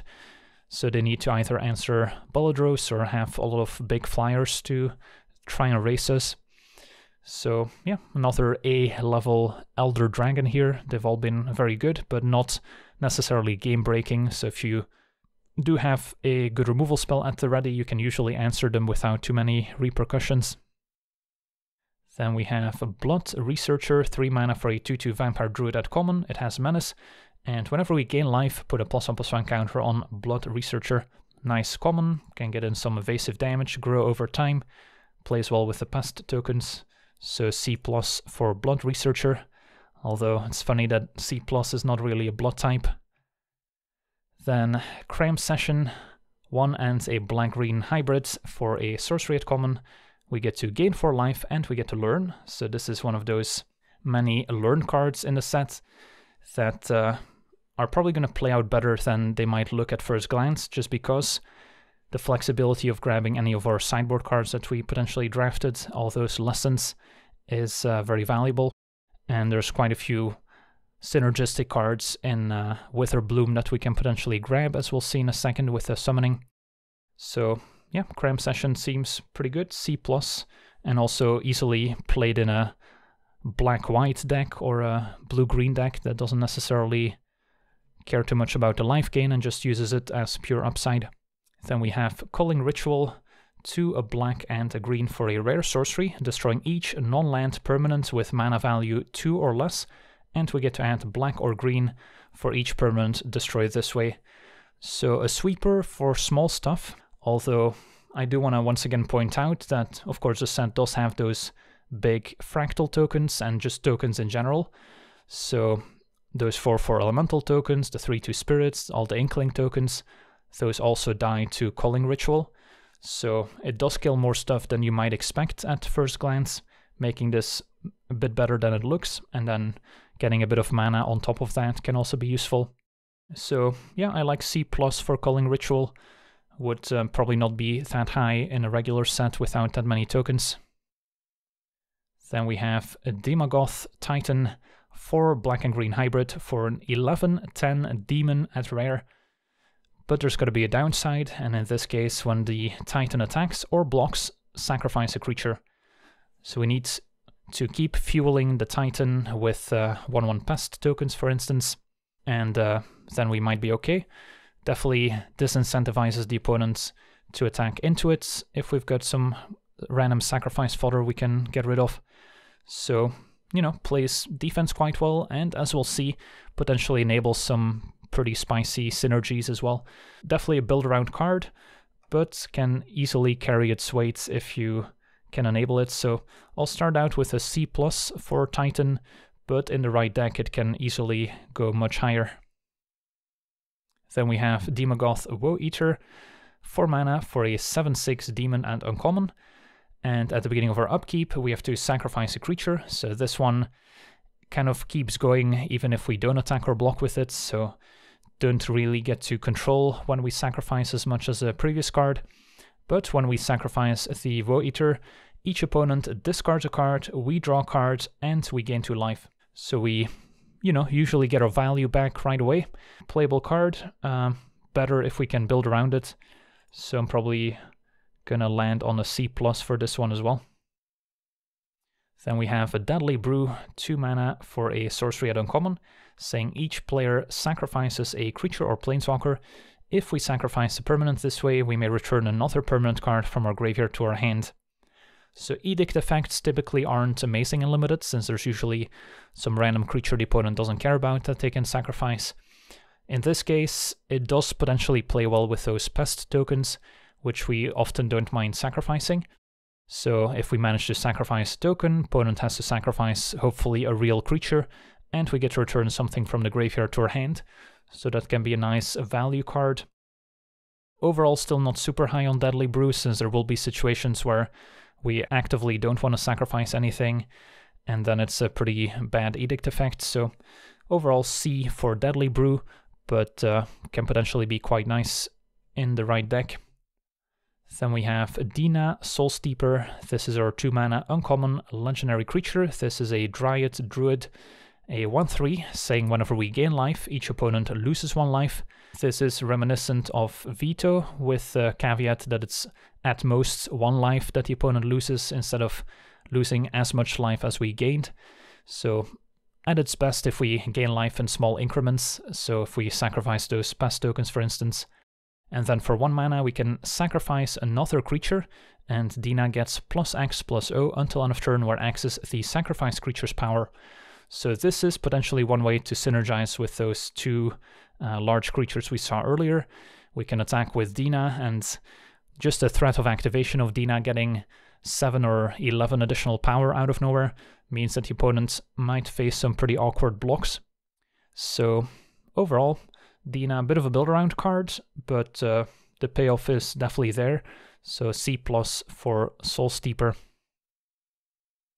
Then we have Harness Infinity, 7 mana for a mythic rare instant, saying exchange your hand and graveyard and then exile Harness Infinity. Now the fact that this is an instant makes it, a little bit better than it would be otherwise, since we can potentially cast this in our upkeep. That way we still get to draw a card without having to discard it, or we can cast it end of turn, so we can potentially start out with all our mana untapped. 7 mana is expensive, it's not going to be great at the start of the game, but if you can pull it off, it can easily win you the game, so a B seems appropriate here for Harness Infinity. Then we have Infuse with Vitality, 2 mana instant at common, saying until end of turn, target creature gains Death Touch, and when this creature dies, return it to the battlefield tapped under its owner's control, and we also gain 2 life. So a nice little way to potentially trade one of our smaller creatures for something larger. Of course, if we use this with a token, it's not gonna come back, because once they leave the battlefield, they kind of cease to exist. So could use it with a pest to trade our 1/1 for something real, but definitely at its best when we're actually targeting a real creature. And then, can be used to save a creature from removal or to trade in the middle of combat, and has a bit of a life gain stapled onto it, which is always nice. Not an incredibly high pick, but definitely playable. So C for Infuse with Vitality. Then we have Moldering Karok, 4 mana for a 3/3 zombie crocodile with Trample and Lifelink. So, decent stats, and definitely a nice upgrade over your typical 4 mana 3/3s with some nice keywords. Plays well with any +1 counters we can place on it as well, and makes it difficult for the opponent to race. So I like C+ for Moldering Karok. Then we have Mortality Spear, 4 mana for an instant add uncommon, saying destroy target a non-land permanent. That would already be a B, and then this costs 2 less to cast if we gain life this turn. So it has some added upside of discounting it if we gained life. Still going to be a B. If we were handing out B+, this would be probably B+. Just a very efficient removal spell that deals with any problem you may come across. Then we get to our summoning for Witherbloom, Pest Summoning, 3 mana for a sorcery lesson, creating 2 1/1 black and green pest tokens that gain 1 life when they die. So yeah, perfect card to search up after potentially casting a turn 2 Cram Session, and then turn 3 we get to Pest Summoning, make 2 1/1s. We've got some sacrifice effects that synergize with it, life gain synergies, so a lot better than it may look at first glance. Of course, not a card you're happy to necessarily main deck, but perfect to put in your sideboard and then grab after you learn. Although, could also potentially be playable still if you don't have any learn cards whatsoever. So that's a B for Pest Summoning. Then Rushed Rebirth, 2 mana for an instant at rare, saying choose target creature. When that creature dies this turn, search your library for a creature card with a lesser mana value and put it on the battlefield tapped. So you could potentially use this on the opponent's creature as well and then kill it, but that's not a sequence that's easy to set up. Overall, not the biggest fan of Rushed Rebirth. It's kind of conditional in nature, difficult to set up, and the final payoff isn't necessarily all that great. So I'm giving this a D. And then Tend the Pests, 2 mana for an instant add uncommon, and as an additional cost to cast it, sacrifice a creature, and then create X 1/1 pest tokens, where X is the sacrifice creature's power. So this is another great card to synergize with those 11-10 and 7-6 creatures that we saw earlier. Now, in an average deck where you don't have those, it's not that exciting. You know, opponent maybe tries to kill one of our creatures, we sacrifice it and make some pests in response. That's probably the best case scenario. On average, still not super exciting. So I'm starting this as a D, but it's definitely a build around. So if your deck does have some of those very large creatures, then, you know, sacrificing your 11-10 to make 11 1/1 tokens is probably going to win you the game. So then Tend the Pests will go up in value dramatically. So definitely a build around card, and it will fluctuate depending on the rest of your deck. Then we have Witherbloom Apprentice, 2 mana for a 2/2 Human Druid add uncommon, with Magecraft, saying each opponent loses 1 life and we gain 1 life. A little bit of incremental life gain and damage never hurts. Nice to have it on a 2/2 creature, so fine playable card. Nothing wrong with it. C+ for Witherbloom Apprentice. Then we have Witherbloom Command, 2 mana for a sorcery at rare, letting us choose 2 between target player mills 3 cards, then we return a land card from our graveyard to our hand, destroy target non-creature non-land permanent with mana value 2 or less, target creature gets -3/-1 until end of turn, and finally target opponent loses 2 life and we gain 2 life. So the abilities we're going to use most often are probably going to be the top 3 modes, especially the middle ones of destroying something and giving -3/-1. Now this is a sorcery, so we can't really use it as a combat trick, but still potentially a way to kill 1 toughness creatures or finish off a creature that took a bit of damage. Even later in the game, it's usually not too difficult to get our value out of this, so I like a B for Witherbloom Command. Then we've got Witherbloom Pledge Mage, 5 mana for a 5/5 Treefolk Warlock at common, with Magecraft gaining 1 life. So a more incidental life gain for potential life gain synergies. And a 5 mana 5/5, as we've learned in Kaldheim, is often better than it looks, depending on how the removal spells in the set look like. So this seems like a totally fine card. Happy giving this a C+. And that's all of Witherbloom taken care of. So Witherbloom cares about life gain synergies, sacrifice synergies, pest tokens, and that's kind of what it's all about, filling the graveyard, getting stuff back out of the graveyard. So now we have that info going into the rest of our set review. Time to start out with all the different colors, starting with white. And our first card is Academic Probation, 2 mana for a sorcery lesson at a rare. So not a card we're going to main deck, but put in our sideboard. And we get to choose one between choose a non-land card name. Opponents cannot cast spells with the chosen name until your next turn. Probably not going to happen very often. Instead, choose target non-land permanent. Until your next turn, it cannot attack or block, and its activated abilities cannot be activated. So not a very impactful card. It's pretty situational, but if the situation lines up, you could easily prevent a large blocker from attacking or blocking, get in a good attack, and that can easily swing the game. It's always nice to have access to some of these more situational cards, since they can be pretty good if the circumstances are right for it. So not a card you ever want to main deck, but a nice one to pick up for the sideboard. Overall, probably give this a C overall, maybe D, D+. Not a very high pick, but don't undervalue the lesson cards.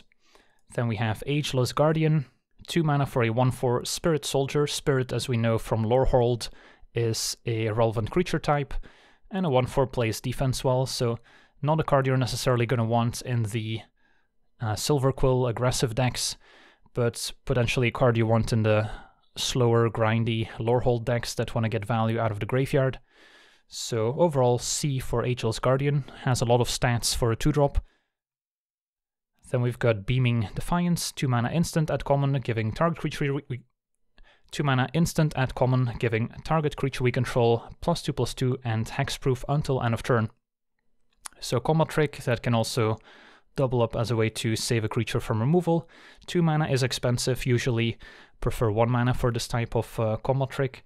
It's not super high on Beaming Defiance, but it's still playable. So C for Beaming Defiance.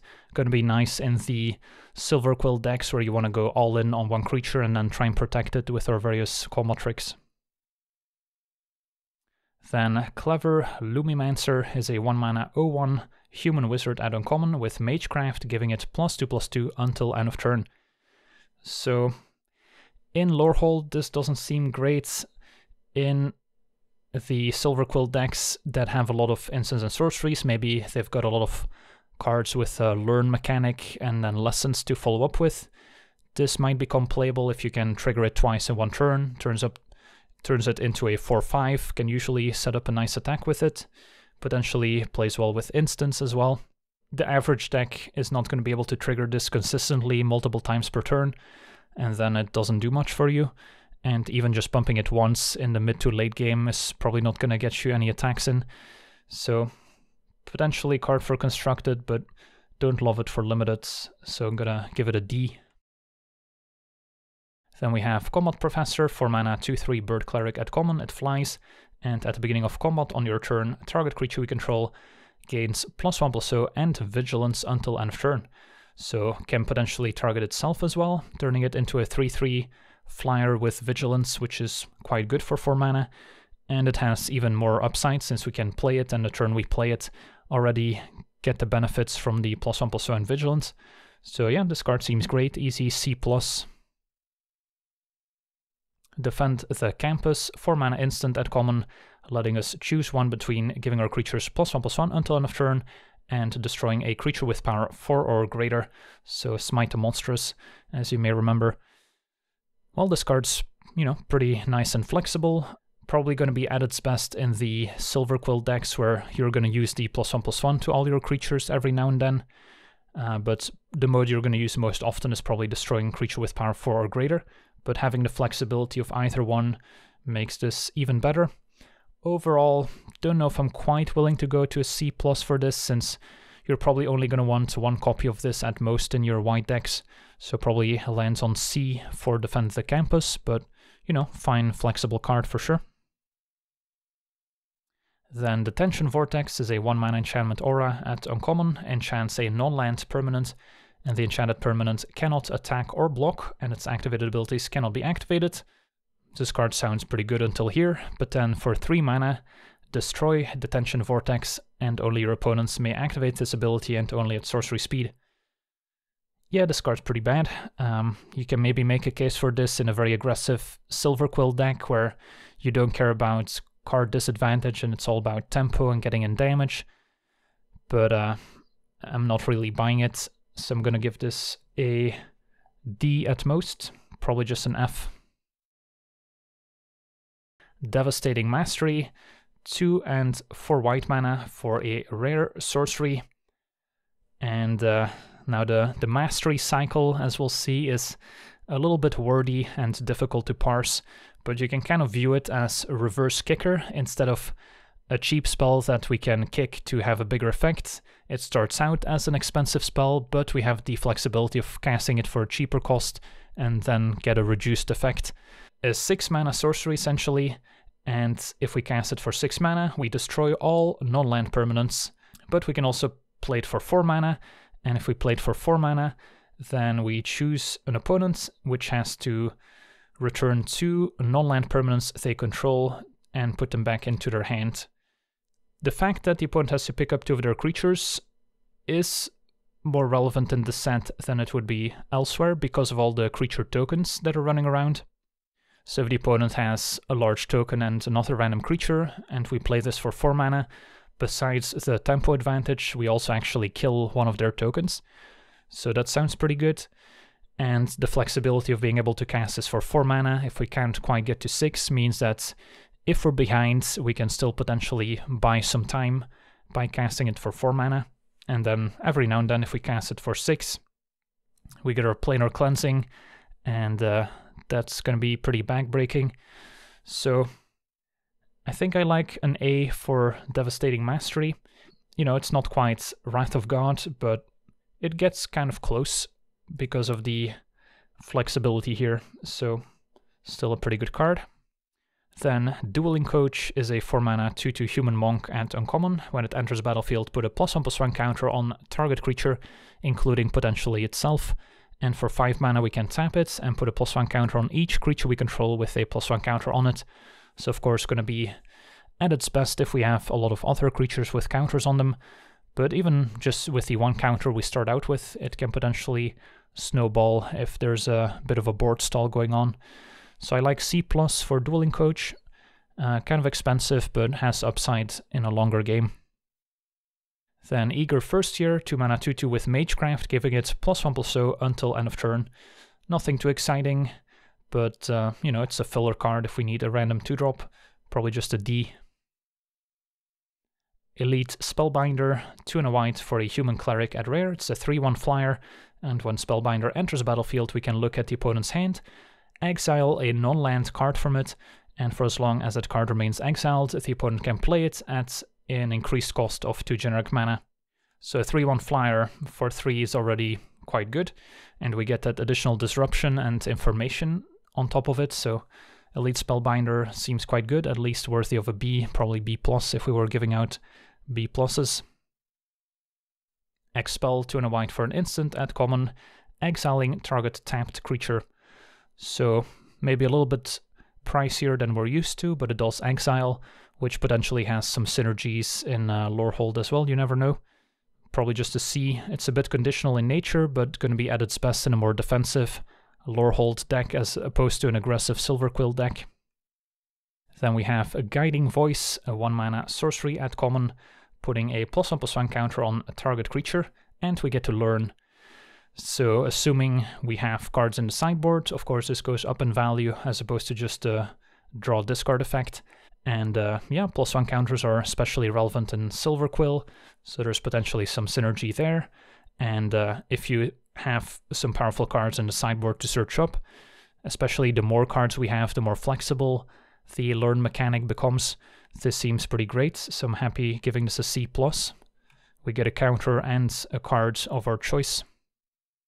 Leonin Lightscribe, 2 mana for a 2/2 cat cleric at rare, with Magecraft giving all creatures we control +1/+1 until end of turn. So as far as Magecraft triggers go, this one's very powerful, and especially pairs nicely with instants, since the opponent won't know how many times we can enable Magecraft at instant speed. So Lightscribe gets an A from me, plays nicely alongside any tokens as well. Mavinda, Student's Advocate, 2 and a white for a 2/3 Bird Advisor. It's legendary, it's mythic rare, it flies, and for 0 mana, this is a bit of a weird one, we may cast target instant or sorcery card from our graveyard this turn. But there's more. If that spell doesn't target a creature we control, it costs 8 generic mana more to cast this way, and then we have to exile that spell afterwards. So costing 8 more mana usually means that we're limited to casting spells that actually target our creatures. Now if you take a look at the list of cards that target creatures, there's not too many of them, but especially in green there's a couple fight effects, and as we saw in black-white, there's a few cards that incidentally target our creatures, so those are kind of the synergies you gotta look for. And on top of that, we get a 3 mana 2/3 flyer, which already isn't too bad. So yeah, overall a B for Mavinda, but can potentially go up in value if we can pick up a lot of synergies for it. Pilgrim of the Ages is a 3 mana 2/1 spirit at common, and when it enters a battlefield can search our library for a basic Plains card, reveal it and put it into our hand, and for 6 mana we can return Pilgrim from our graveyard to our hand. So nice grindy card advantage engine. Doesn't fix our mana, but it does help us hit our land drops, so a bit reminiscent of Skittering Surveyor in that sense. It's also a spirit, which is relevant in Lorehold colors. So yeah, this card seems quite nice, easily a C+ as a nice value card. Pillar Drop Rescuer, 5 mana for a 2/2 Spirit Cleric at common. It flies, and when the Rescuer enters a battlefield, return target creature card with mana value 3 or less from our graveyard to our hand. So a bit expensive at 5 mana, but we do get some good value, a 2/2 flyer, not irrelevant. And we get to return something from the graveyard, and it's also a spirit, so has those synergies going for it. So I wouldn't overrate the Rescuer, since it is pricey at 5 mana, but at the same time it's kind of a guaranteed 2-for-1, so I like C+ at the same time for a Pillar Drop Rescuer. Then Professor of Symbology is a 2 mana 2/1 Core Cleric at uncommon, and when it enters a battlefield we get to learn. So this is perfect, 2 mana 2/1 that essentially draws a card if you drafted enough lesson cards during the drafting portion. That card seems awesome, so easily give this a B. It's like an improved Elvish Visionary almost. Then Reduce to Memory is a 3 mana sorcery lesson at uncommon. It's another card we're gonna start in the sideboard more often than not. Exiling target a non-land permanent, and its controller creates a 3/2 red and white spirit creature token. So we do have the flexibility of targeting our own creature and make a 3/2, but more often than not we're gonna exile a scary card from the opponent and turn it into a 3/2 instead, that we can hopefully manage a bit better. So as far as lesson cards go, this one's still quite valuable since it gives us access to removal, even if it's, you know, not the cleanest removal spell in existence. It's still quite good. So at least a C for Reduce to Memory. Then we have Secret Rendezvous, a 3 mana sorcery at uncommon, saying you and target opponent each draw 3 cards. That gets a straight F from me. Not many decks where I can imagine wanting this. Maybe like a very controlling, slow deck, but yeah, giving the opponent 3 cards and letting them untap with all those extra cards first is an incredibly big drawback. So very few circumstances where you would want this. Definitely made for multiplayer in mind. Then Semester's End is a 4 mana instant at rare, saying exile any number of target creatures and or planeswalkers you control. At the beginning of the next end step, return each of them to the battlefield under its owner's control, and each of them enters a battlefield with an additional +1/+1 counter on it if it's a creature, and an additional loyalty if it's a planeswalker. Could potentially line up nicely if the opponent has a sweeper effect, can, you know, save your team, give them +1 counters. That's definitely the best case scenario. That's rarely gonna line up. Keeping up 4 mana for this effect is quite pricey, so it's kind of clunky to keep up your mana to potentially save your creatures. So while, you know, all the text on this card can be impactful and at the very least could be sort of a 4 mana put a +1 counter on your team, except for, I guess, tokens, which don't really work well with exile effects. It's still a little clunky, so I'm not super high on Semester's End. Probably just a C at most. Then Show of Confidence is a 2-mana instant at uncommon. And when we cast it, we can copy it for each other instant and sorcery spell we've cast this turn and choose new targets for the copies. So that's basically Storm, except for it only works with instants and sorceries. And then put a +1/+1 counter on a target creature. It gains a Vigilance until end of turn. So difficult to cast more than one other instant or sorcery alongside it. So best case scenario, we're probably looking at 2 mana and then put 2 +1/+1 counters on 2 different creatures and give them Vigilance. That's still not super exciting, and the fail case is just a single counter. If we want to make use of Vigilance, we want to cast this before attacking, so then the opponent will know about it, which makes the instant speed part of the card less exciting as well. So overall, I'm going to give Show of Confidence a D, but in the very synergistic Silverquill decks where you have a lot of +1 counter synergy, you could maybe consider it. Sparring Regimen, 2 and a white for an enchantment at rare. When it enters a battlefield, we get to learn, so that's already getting my attention. And then whenever we attack, put a +1/+1 counter on target attacking creature, and we get to untap it. Powerful effect, especially combined with evasive creatures that can easily keep attacking. And then it's going to just keep on putting more counters on that same creature, requiring an answer. And at the same time, we already got our card back with a learn mechanic. So Sparring Regimen seems incredible and gets an A from me, assuming you've got some cards in the sideboard to search up. Then we've got Star Pupil, single white for a 0/0 human wizard, enters a battlefield with a +1/+1 counter on it, and when it dies, we can put its counters on a target creature we control. So this does synergize with other cards that have +1 counter synergy. That way when it dies, it gets to put all those counters somewhere else instead of just the one it started out with. It does probably play better than it looks, because, you know, 1 mana 1/1's not particularly playable these days. So it's definitely a highly synergy-driven card, and in the Silverquill decks with a lot of +1 counter synergy that wants to curve out, maybe play turn 1 Star Pupil, turn 2 play the discard spell that puts a counter on it, then we can consider this. In your average, more mid-rangey Silverquill decks, I don't think we're going to want this, and in Lorehold, I'm probably not going to play this very often. So probably makes this a D, but, you know, I could see a C- if we were handing out C- instead. Stonebinder's Familiar, 1 mana for a 1/1 Spirit Dog at uncommon, and whenever 1 or more cards are put into exile during your turn, put a +1/+1 counter on the Familiar, and it can only trigger once each turn. By itself, not an incredibly powerful card, but under the right circumstances, mainly in the red-white Lorehold decks, where you've got some cards you can exile automatically from the graveyard, then this can start picking up more +1 counters, and plays well with other exile effects like we saw earlier. The 3 mana Expel that exiles something can potentially grow this as well, so, you know, over time the Familiar is going to pick up some counters, assuming you're in the red-white colors.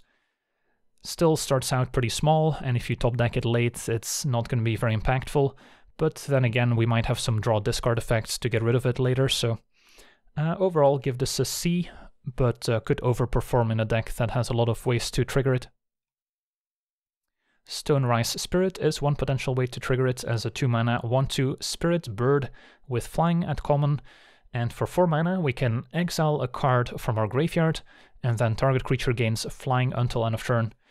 So a 1/2 Spirit with flying already should get our attention if we're red-white, since that gives us access to an evasive creature that can potentially get additional power from our various Anthem effects that we've seen. Of course, most of them are at higher rarity, so we're not guaranteed to get them, but at the very least it's something to think about. And then the ability for 4 mana not only exiles something to potentially enable some of the synergies, but also gives us access to a potentially very large evasive creature that can break any board stall and help us cross the finish line. So I like Stonerice Spirit quite a bit. all those additional synergies, I think, push this towards a C+.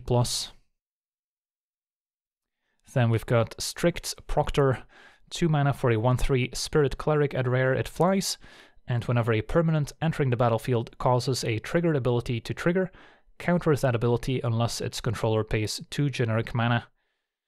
So this is, you know, equally likely to hurt you as it can potentially hurt the opponent. A 1/3 flyer for 2 is playable. You know, Concordia Pegasus is a, you know, filler card, not necessarily exciting. But depending on how many ETB triggers you have in your own deck, it can hurt the opponent more than it can hurt you. So not super high on Strict Proctor, probably just a C, but can be a playable filler card, once again a Spirit, so gonna be at its best in red-white. Then we have Study Break, 2 mana instant at common, tapping up to 2 target creatures, and we get to learn. So tapping 2 target creatures, not necessarily worth a card, but assuming we've got a good sideboard to learn from, then we can make up for it. And, you know, tapping 2 creatures can potentially save us a lot of damage or enable a good attack. So it's not to be underestimated. Probably still give a Study Break a C, just because of the learn mechanic. Thunderous Orator is a 2 mana 2/2 core wizard at uncommon. It has vigilance, and when Orator attacks, it gains flying until end of turn if we control a creature with flying. And the same is true for First Strike, Double Strike, Death Touch, Indestructible, Lifelink, Menace, and Trample. Of course, flying is probably the ability that's most relevant, and especially in Silverquill, where we've got Inkling tokens and other flyers, this is easily going to turn into a 2 mana 2/2 flyer, which is quite good, as it also keeps vigilance. So I like C+ for Thunderous Orator. You do, of course, need other flyers to go with it, otherwise it's not super exciting, but definitely above the curve in terms of 2-drops. And that's all the white cards taken care of. First blue card is Arcane Subtraction, so we're starting out with another Learn card. 2 mana instant, giving target creature -4/-0 until end of turn. And we also get to learn, so assuming we've got cards in the sideboard to search up, this is pretty strong, as we get a versatile combo trick that can either save life or potentially set up a favorable trade, and we get to get an extra card on top of it. So I like C+ for Arcane Subtraction. Next up we have Archmage Emeritus, a 4 mana 2/2 human wizard at rare with Magecraft, saying whenever we cast or copy an instant or sorcery spell, we get to draw a card. So this is about as powerful as it gets in terms of Magecraft triggers. And assuming you're in blue, it's usually not too difficult to pick up lots of instants and sorceries. Of course, great alongside any learn cards that let us grab additional cards out of the sideboard. So I like A for Archmage Emeritus. Then we have a Burrog Befuddler, 2 mana 2/1 frog wizard at common with flash, so we can play it at instant speed. When the Befuddler enters a battlefield, target creature an opponent controls gets -1/-0 until end of turn. So not the most impactful shrinking of power, but it's definitely relevant, and 2 mana 2/1 with flash plays nicely alongside other instants, potentially counter spells. So a playable 2-drop, probably give this a C. Then we have Bury in Books, 5 mana for an instant at common, costs 2 generic mana less to cast if it targets an attacking creature, and then we can put target creature into its owner's library second from the top. This has a nice discount if it targets an attacking creature, so that's where it's going to be at its best. Overall, still not super high on Bury in Books, especially if you're looking to be a bit more aggressive and want to play this more as a tempo card and have to pay the full 5 mana. It gets a little bit pricey. Also nice against potential tokens, since those will be gone forever, so that's where it's going to be at its best when it's bouncing a fractal creature, for instance. So overall C for Bury in Books, but in some matchups it could overperform. Then we have Curate, a 2 mana instant at common, letting us take a look at the top 2 cards of our library, put any number of them into our graveyard, rest on top of our deck, and then we get to draw a card. Cheap cantrip, enables Magecraft. It's definitely a filler card, not a very high priority, but if you're looking for additional 2-drops and you've got some Magecraft cards, you could do worse than Curate, so probably gets a C. Divide by Zero, on the other hand, is a lot more exciting. A 3 mana instant at uncommon, saying return target spell or permanent with mana value 1 or greater to its owner's hand. That specific text means we cannot bounce any tokens, so bounce spells typically very good against tokens. Divide by Zero cannot bounce tokens to kind of make up for it. And then we also get to learn, so we get a bounce spell or a temporary counter spell, and on top of that we get to learn as well, so this card kind of does it all, and happy to give this a B. Would easily be a B+ if we were handing those out. Dream Strix, a 3 mana 3/2 bird illusion at rare. It flies, and when it becomes a target of a spell we have to sacrifice it, but when it dies we also get to learn. So we get an efficiently costed flyer, and when the opponent eventually has to deal with it, because a 3/2 flyer beats down pretty hard, then we still get some card advantage out of it. So yeah, this card seems great. Easy B, B+ if we were giving B+. Don't think it quite gets to an A, but definitely gets close. Next we have possibly the best blue common in the set with Frost Trickster, 3 mana 2/2 flying bird wizard, and when it enters a battlefield, tap target creature an opponent controls, and it doesn't untap during its controller's next untap step. So it's Frost Lynx that gain flying, and wizard also relevant creature type in the set. So this card seems amazing. Easy B for Frost Trickster, and undoubtedly going to be the best blue common in the set. Then we've got another Mastery, Ingenious Mastery. This one's a little difficult to parse, so we can pay X, 2 and a blue, and then we get to draw X cards. So that's probably the mode we're most interested in. Or we can play this for 2 and a blue, and in that case we get to draw 3. But an opponent then gets to make 2 treasure tokens, and they get to scry 2. So that's giving the opponent a lot of extra resources here, which is probably going to mean we're rarely going to cast this for 2 and a blue. But as a late game card draw spell, this could be okay if we've got a lot of mana to sink into it. Maybe we've got some cost reduction in the Prismari college. So overall, Ingenious Mastery, not a super high grade, just because it's so mana intensive to use the better mode. But a C for Ingenious Mastery seems fine. Then we have Kelpie Guide, 2 and a blue for a 2/2 beast at uncommon. Can tap to untap another target permanent we control, so we can always untap our lands to essentially ramp for 1 mana. And we can also in the late game, once we have 8 or more lands in play, tap the Kelpie Guide to tap target permanents. So all of a sudden this turns into kind of an icy manipulator where we can tap the opponent's creature, prevent it from attacking or potentially blocking. So I like a B for Kelpie Guide. Mentor's Guidance, 2 and a blue for a sorcery at uncommon. When we cast this, we can copy it if we control a planeswalker, cleric, druid, shaman, warlock, or wizard. Wizard, of course, is going to be the creature type that's going to come up most often since there's a ton of those in the set. And then we get to scry 1 and then draw a card. So important to note about Mentor's Guidance, if we get to copy it, is that it will trigger Magecraft twice. So getting to do that can be incredibly relevant. And then if we get to scry 1, draw card twice, you know, that's way better than a divination. So assuming we can enable it with enough wizards, this card seems great. So I'm happy to give this a B. Then we've got Mercurial Transformation, 1 and a blue for a sorcery at uncommon. This is also a lesson, so not a card we're going to main deck, but a card we're going to keep in the sideboard to search up. And then until end of turn, target non-land permanent loses all abilities and becomes our choice of a blue frog with base power and toughness 1/1, or a blue octopus creature with base power 4/4.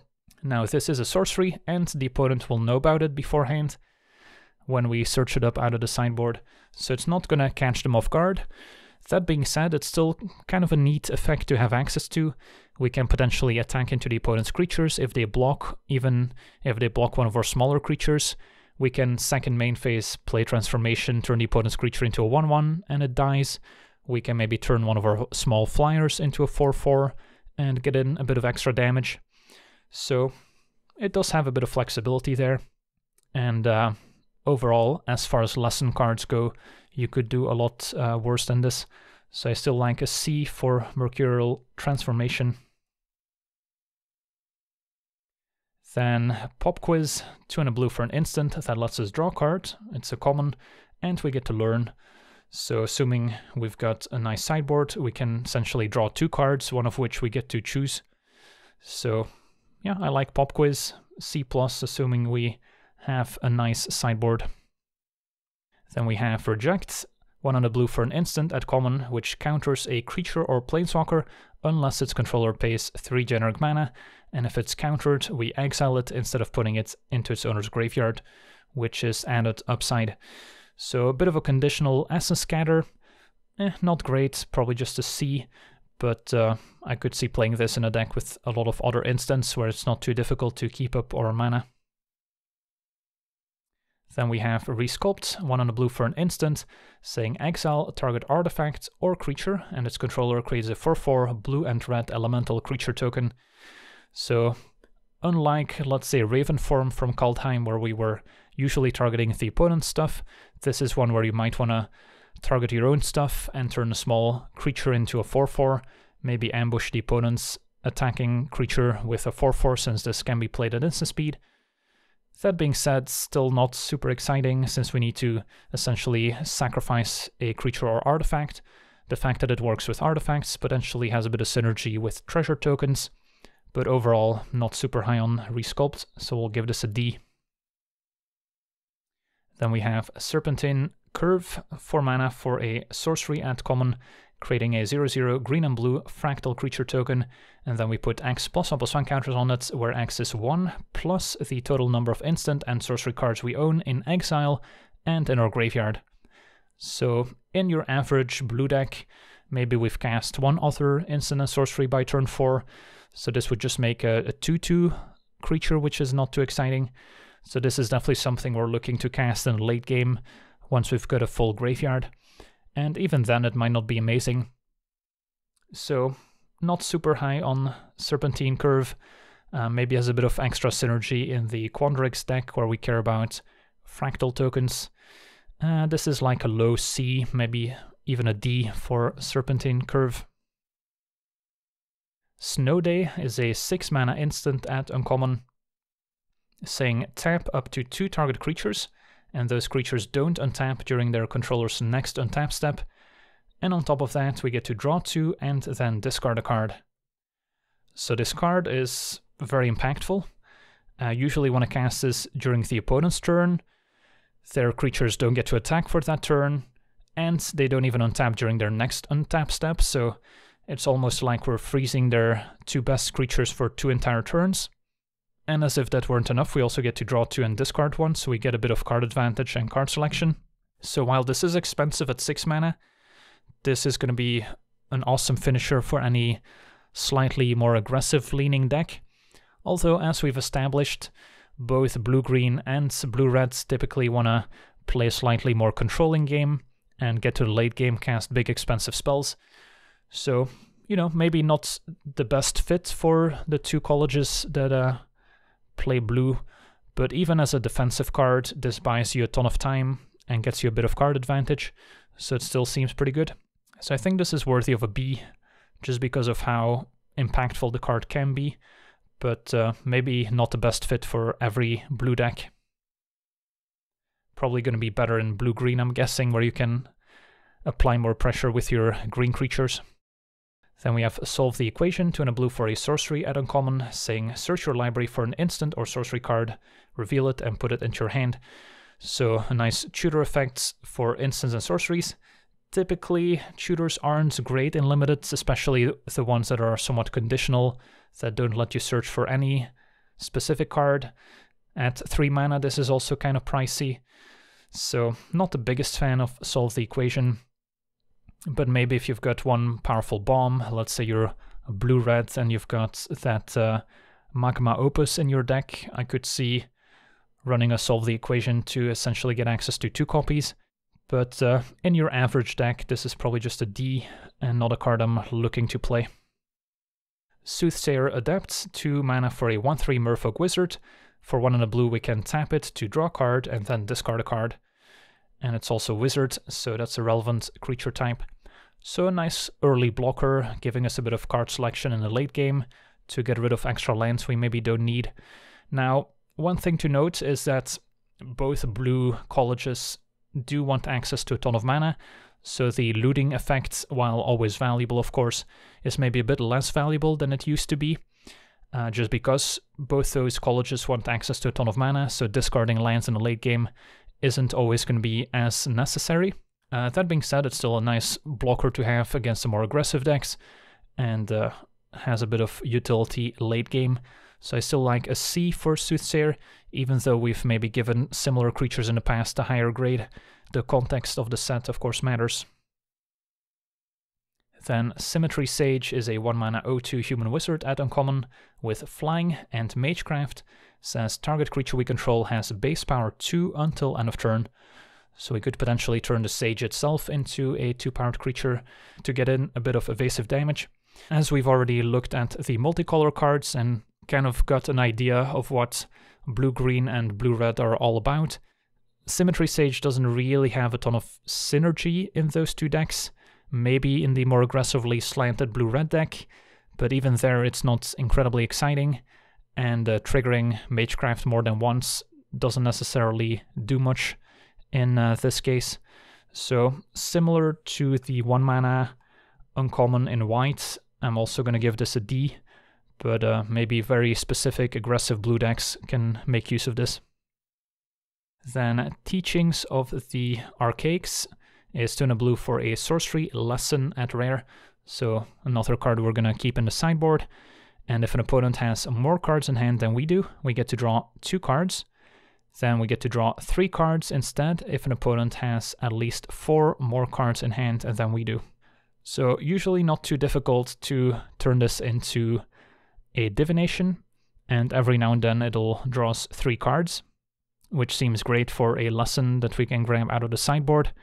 So yeah, as far as lessons go, this one seems quite good, and I'll give this a B. Tempted by the Auric is a 4-mana sorcery, although it's 1 and triple blue, so not the easiest to cast. It's rare, and for each opponent we gain control of up to 1 target creature or planeswalker that player controls with mana value 3 or less. So it's a mind control for smaller creatures, although once again keep in mind tokens have mana value of 0 once they're in play, so this can steal even a big fractal or a 4/4 elemental as well, which is quite impactful. So the main thing that's keeping this card back is the mana cost being triple blue, which isn't the easiest, but the effect is certainly very impactful. So if the mana cost was easier, this would be an A. Given the current mana costs, probably give it a B, probably B+ if we were giving B+. Test of Talents is 1 on the blue for an instant at uncommon, saying a counter target instant or sorcery spell, and then we search its controller's graveyard, hand, and library for any number of cards with the same name as that spell and exile them. And then they get to shuffle and draw a card if we exile something from their hand. So for the most part, this is a slightly worse negate, which, you know, could be playable, especially when facing the Prismari college that's trying to cast expensive instants and sorceries. So somewhat conditional in nature, but could also be main decked, so probably lands on a C for Test of Talents. Then we have Vortex Runner, 2 and a blue for a 2/3 human wizard at common. As long as we have 8 or more lands in play, the runner gets +1/+0 and cannot be blocked.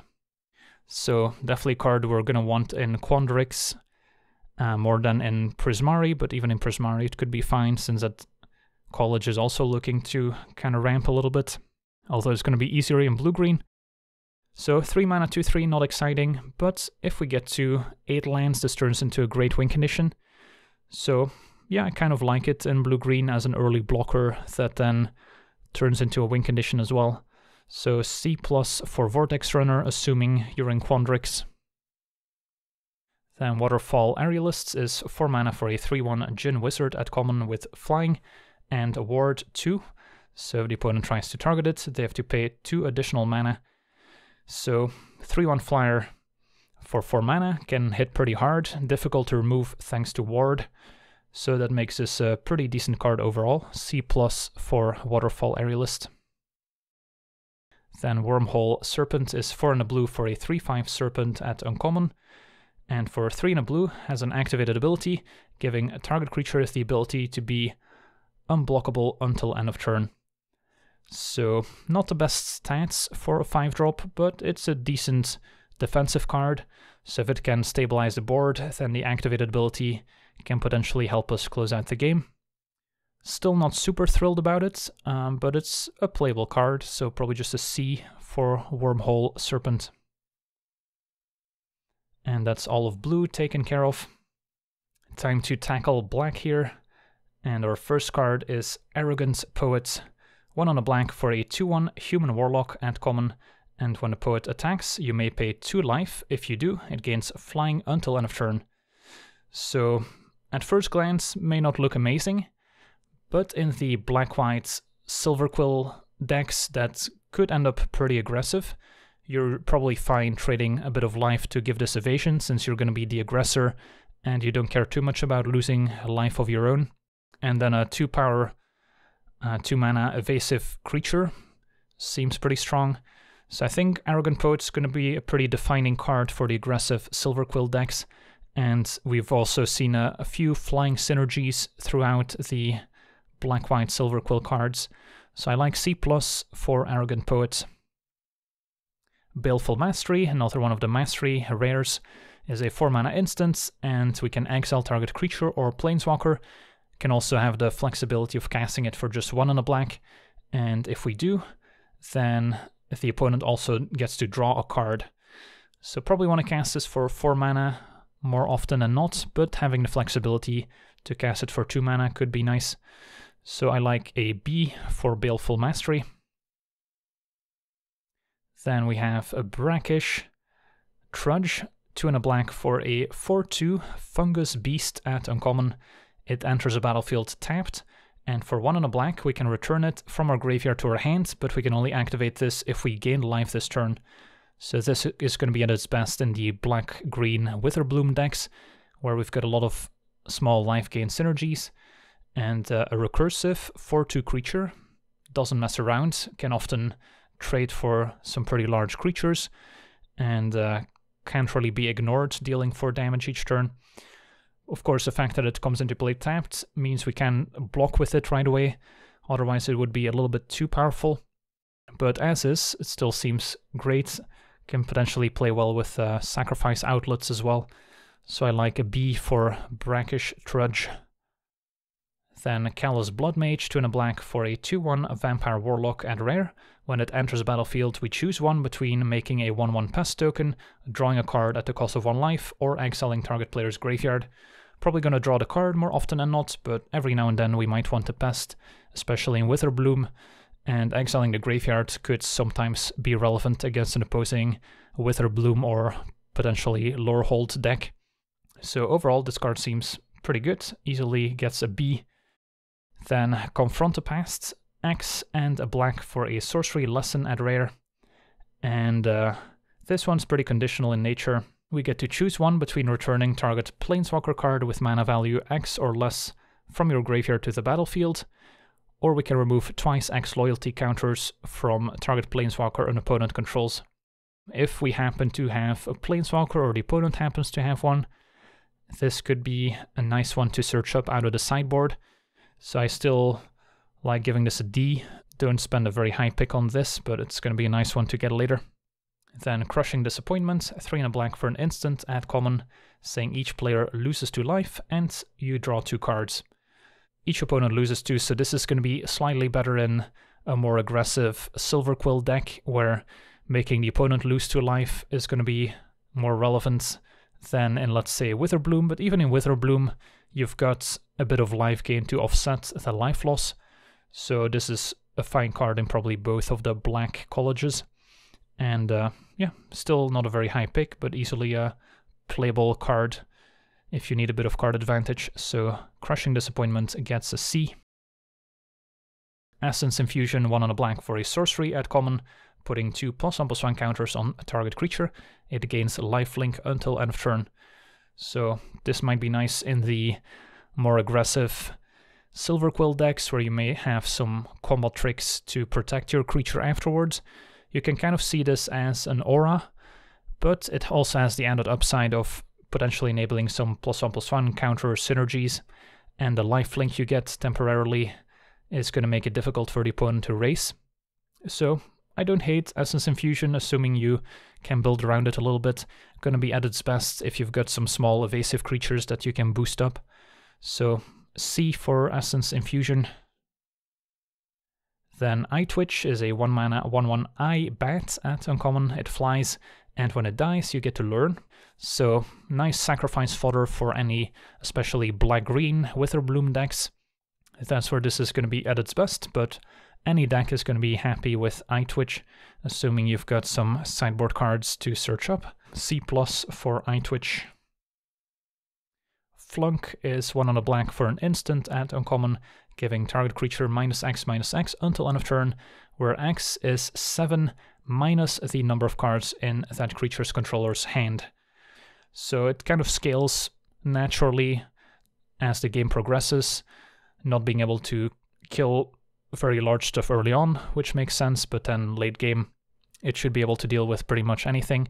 So yeah, for the most part, if this reads 2 mana, kill a creature, and yeah, that's a very efficient card. So B, probably B+ if we were giving B pluses. Go blank, 2 and a black for a sorcery at uncommon, saying target player discards 2 cards and then exile all cards from that player's graveyard. So gonna be at its best against maybe a Witherbloom deck and maybe a Lorehold deck that might have some graveyard recursion. But outside of Sealed, where Mind Rot effects can be quite good, I'm not super high on Go Blank in a draft environment where typically you don't want to spend 3 mana to make them discard 2. Sadly, doesn't have the same utility as the discard effect from Kaldheim, where we at least got to draw 2 if the opponent was empty-handed, which is of course the biggest problem with these types of discard effects. If the opponent doesn't have anything in hand, this, besides being called Go Blank, is also going to be a blank in your hand. So D for Go Blank, but I could see this overperforming, especially against the Quandrix and Prismari colleges that might be trying to cast expensive spells and therefore might have more expensive cards stuck in their hand even in a late game. Then Hunt for Specimens, 1 on a black for a sorcery at common, creating a 1/1 pest token, and we get to learn. So this card seems great. It's once again reminding me of Elvish Visionary in that we get a small creature and we essentially get to draw a card, assuming we have some sideboard cards to find with a learn mechanic. So C+ for Hunt for Specimens. Lash of Malice is a 1-mana instant, giving target creature +2/-2 until end of turn. So occasionally this is going to be a pump spell, but for the most part we're looking to kill an opposing creature with toughness 2 or less, or maybe combine it with an attack to take out a larger creature. So a nice efficient removal spell, and this gets a C+ from me. Then Leech Fanatic is 1 on a black for a 2/2 human warlock at common, and as long as it's our turn also has lifelink, so it can potentially enable some life gain synergies. Nice if it gets additional +1 counters in black-white, so C+ for Leech Fanatic. Mage Hunter is 3 and a black for a 3/4 horror at uncommon, and whenever an opponent casts or copies an instant or sorcery spell, they lose 1 life. So can be pretty effective against specific decks that have a high density of instants and sorceries. 3/4 for 4, reasonable stats. So there's a lot to like about Mage Hunter, and overall give this a C+. Mage Hunter's Onslaught is a 4-mana sorcery at common, saying destroy target creature or planeswalker, and whenever a creature blocks this turn, its controller loses 1 life. So at its best, once again in the aggressive black-white Silverquill decks, but any blank deck is going to be very happy with this, and this will probably be the best black common in the set, so this gets a B. Necrotic Fumes is 1 and double black for a sorcery lesson at uncommon, and as an additional cost to cast it, we have to exile a creature we control, and then we can exile target creature or planeswalker. So this will shine in the black-green Witherbloom decks, where we can easily get access to 1/1 pest tokens that we don't mind exiling. And yeah, as far as lessons go, having access to removal, even if it's maybe a bit difficult to set up, is still worthwhile. So Necrotic Fumes gets a B. Novice Dissector, 3 and a black for a 3/3 Troll Warlock at common. For 1 mana we can sacrifice another creature to put a +1/+1 counter on target creature. Can only be activated at sorcery speed. So a sacrifice outlet for the Witherbloom deck potentially. Not incredibly efficient or powerful, but if you're looking for a sacrifice outlet you could do worse. So C for Novice Dissector. Auric Allure Mage, 2 and double black for a 3/3 Human Warlock at rare, and it can tap to search our library for a card, put it into our graveyard, and then shuffle. If it's an instant or sorcery, we can put a +1/+1 counter on the Allure Mage. So this is an interesting card. Can potentially fill our graveyard, but typically instants and sorceries are cards we actively want to draw. So it can also help us thin out the deck, get rid of lands and other cards we don't want to draw, to improve our draw steps, maybe fill the graveyard for potential graveyard synergies. Overall, 4 mana 3/3 that can easily grow up to a 4/4, maybe 5/5 before we start attacking and blocking with it. I guess it can block either way and then still use the tap ability. So it's got some flexibility and gives us some interesting options along the way. And yeah, overall stats are pretty efficient. So B for the Lore Mage. Then Plum the Forbidden, 1 on a black for an instant at uncommon, saying as an additional cost to cast it, we may sacrifice 1 or more creatures, and when we do, copy it for each creature sacrificed this way, and then we get to draw a card, and we lose 1 life. So if we just cast it without sacrificing anything, it's a pretty bad cantrip, but assuming we have some pests to sacrifice, for instance, this becomes a slightly more interesting card draw effect that can also trigger Magecraft multiple times, potentially. Yeah, a bit of a build-around card. I don't think the average deck is gonna be super interested in this, but a very dedicated token pest deck might be more interested in this, so C for the Forbidden here. Poet's Quill, 1 on a black for an artifact equipment at rare, and when a quill enters a battlefield we learn, so that's already pretty decent. And on top of that, we get this equipment that we can equip for 1 on a black, giving the equipped creature +1/+1 and lifelink. So incredibly difficult for the opponent to race, especially if we get this on an evasive creature. And we already get our card back through the learn mechanic. So Poet's Quill seems amazing and gets an A. And then Professor Onyx has to upstage the Poet's Quill here. 6 mana, Planeswalker, starts out at 5 loyalty. And Magecraft makes the opponent lose 2 life and we gain 2 life. Then the +1 makes us lose 1 life. We get to look at the top 3 cards of our library, put 1 of them into our hand, rest goes into our graveyard. Then the -3 makes each opponent sacrifice a creature with the greatest power among creatures they control. That's usually going to be their best creature. And then the -8 ultimate makes each opponent discard a card, and if they don't, they lose 3 life, and we can repeat this process 6 more times. So that's usually gonna end the game on the spot. So Professor Onyx seems great. It's got built-in removal, it's got built-in card advantage, it's got built-in life gain and life loss. So it's kind of the full package, and just for 6 mana, so it's pretty feasible to cast this in any game where you draw it. So I think this is going to be one of the few S grades we're going to hand out for Strixhaven. Then Professor's Warning is a 1 mana instant at common, and we get to choose one between putting a +1/+1 counter on target creature, or target creature gains indestructible until end of turn. But at the end of the day, it's still pretty low impact card, and some removal spells even get around indestructible by exiling, so then it's not going to be too useful. So D for Professor's Warning. Promising Dusk Mage, 2 and a black for a 2/3 Human Warlock at common. And when the Dusk Mage dies, if it had a +1/+1 counter on it, we get to draw a card. So, you know, it promises a little bit of upside. Problem is, we're not often going to be interested in putting a +1 counter on the Dusk Mage, since it doesn't have any evasive abilities. So it's for the most part just a 3 mana 2/3, which isn't incredibly exciting these days. So Dusk Mage gets a D. Then Sedgemoor Witch, 2 and a black for a 3/2 human warlock and rare with menace. And then it has ward, making the opponent pay 3 life if they want to target a witch with any spell or ability.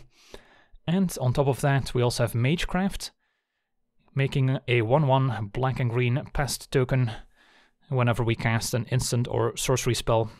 So the witch seems incredible, kind of has everything going for it. It's got a bit of evasion, generates a board advantage with the pest tokens, and if the opponent tries to remove it, they're at least gonna take 3 damage. So yeah, witch seems great and gets an A, just incredibly efficient. Spectre of the Fence is 3 and a black for a 2/3 Spectre. At common, it flies. And for 6 mana, target opponent loses 2 life and we gain 2 life. So a nice mana sink ability if we don't have anything else going on. And a 2/3 flyer for 4 mana is, you know, not exciting but playable. So this is a C. Then Tenured Inkcaster is 4 and a black for a 2/2 Vampire Warlock at uncommon. When it enters a battlefield, put a +1/+1 counter on a target creature, including potentially the Inkcaster itself. And whenever a creature we control with a +1 counter on it attacks, each opponent loses 1 life and we gain 1 life. So this card reads like it should be pretty powerful. And I'll admit it can be powerful, but it's only going to be great in a very dedicated +1 counter deck where you actively build around it, and pretty much any creature you play ends up with a +1 counter. If you're just playing your average black-white deck that may or may not have a couple counters here or there, then we're looking at a 5 mana 2/2.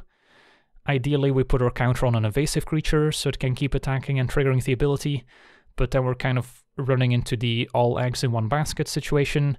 Opponent maybe finds an answer to their flyer, and now we're left with a 2/2 that, you know, isn't incredibly impactful.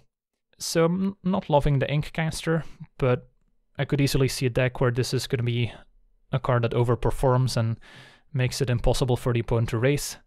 It's just a little bit on the pricey side, and if the board state isn't right for it, then we're kind of overpaying for a pretty mediocre card. So probably just give this a C, but a bit of a build-around card, so could easily be a lot better in the right deck. Then Umbral Duke, 2 and a black for an instant at uncommon. We get to choose one between making target player sacrifice a creature or planeswalker, or making a 2/1 Inkling token with flying. So nice versatile card. 2/1 flyer at instant speed is pretty decent, and if the opponent only has the 1 big creature, we can go for the sacrifice effect. So C+ for Umbral Duke. Then Unwilling Ingredient, so 1 mana, 1/1 frog at common with menace. And for 2 and a black, we can exile the ingredient from our graveyard, and then we get to draw a card and lose 1 life. So it doesn't look like much, but there are a couple sacrifice synergies, especially once we get to green. We saw a couple in Witherbloom already, so that's where the ingredient is going to be at its best. And 1/1 menace can usually chip in for a couple points early on, can then chum block, and then still draw a card later. So it does a lot for just 1 mana. So I like a C for Unwilling Ingredient, but in the right deck could easily overperform. First up is Academic Dispute, 1 mana instant at uncommon, saying target creature blocks this turn if able, and we may have it gain reach until end of turn.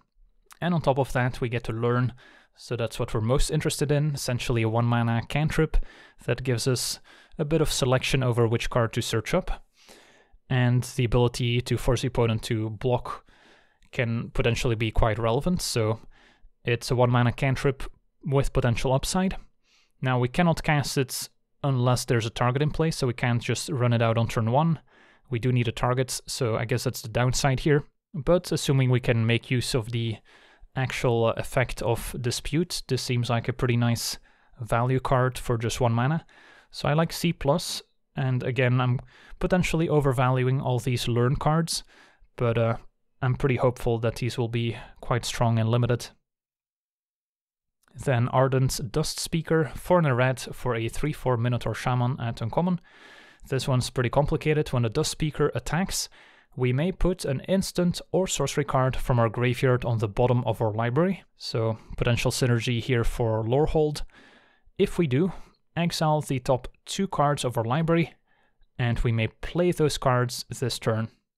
So a 3/4 for 5, not the best stats, and if it attacks to trigger its ability, the opponent's probably going to be able to take it out. So the ability better be worth it, and that's not always going to be the case. Under the right circumstances where we can safely attack with the Dust Speaker, maybe we can give it flying with that 2 mana 1/2 flyer we saw in white, then we can potentially gain a bit of card advantage, but then again, if we had to use 4 mana to give it flying, we may not have a ton of mana left to cast the cards we exile. So not loving the Dust Speaker, although under the right circumstances it can potentially provide a lot of card advantage. Just gonna start out with a conservative C. Then Blood Age General is 2 mana for a 2/2 Spirit Warrior that can tap to give attacking spirits +1/+0 until end of turn. So interesting interaction to point out. If we can give General Vigilance, we can attack with it and then still tap it to pump up attacking spirits, since it doesn't specify author attacking spirits. And as we mentioned in red-white, there's a plethora of spirit creatures between all the tokens and other creatures we've covered. So this is a great payoff card, and at the same time it's a 2-drop, so, you know, 2 mana 2/2 that can attack and block early on with a nice bit of utility late game. Seems great, so gets a C+ from me. Then Conspiracy Theorist is a 2 mana 2/2 at rare. It's a human shaman, and when the Theorist attacks, we may pay 1 mana and discard a card, and if we do, draw a card. So it's a looter, but in order to enable it, we need to attack, and a 2/2 usually doesn't attack very well, especially in the mid to late game, which is when looting is the most valuable. But there's more. Whenever we discard 1 or more non-land cards, we may exile one of them from our graveyard, and if we do, we may cast it this turn. So it's kind of like we're fake looting. We get to attack with the Theorist, discard something, and then still cast that card anyway. So it's a bit of a strange one. Of course, as far as 2-drops go, this is great. You'll always play this in any red deck, since it's just pure upside on top of a 2 mana 2/2, which is usually playable. So, you know, C+ for Conspiracy Theorist.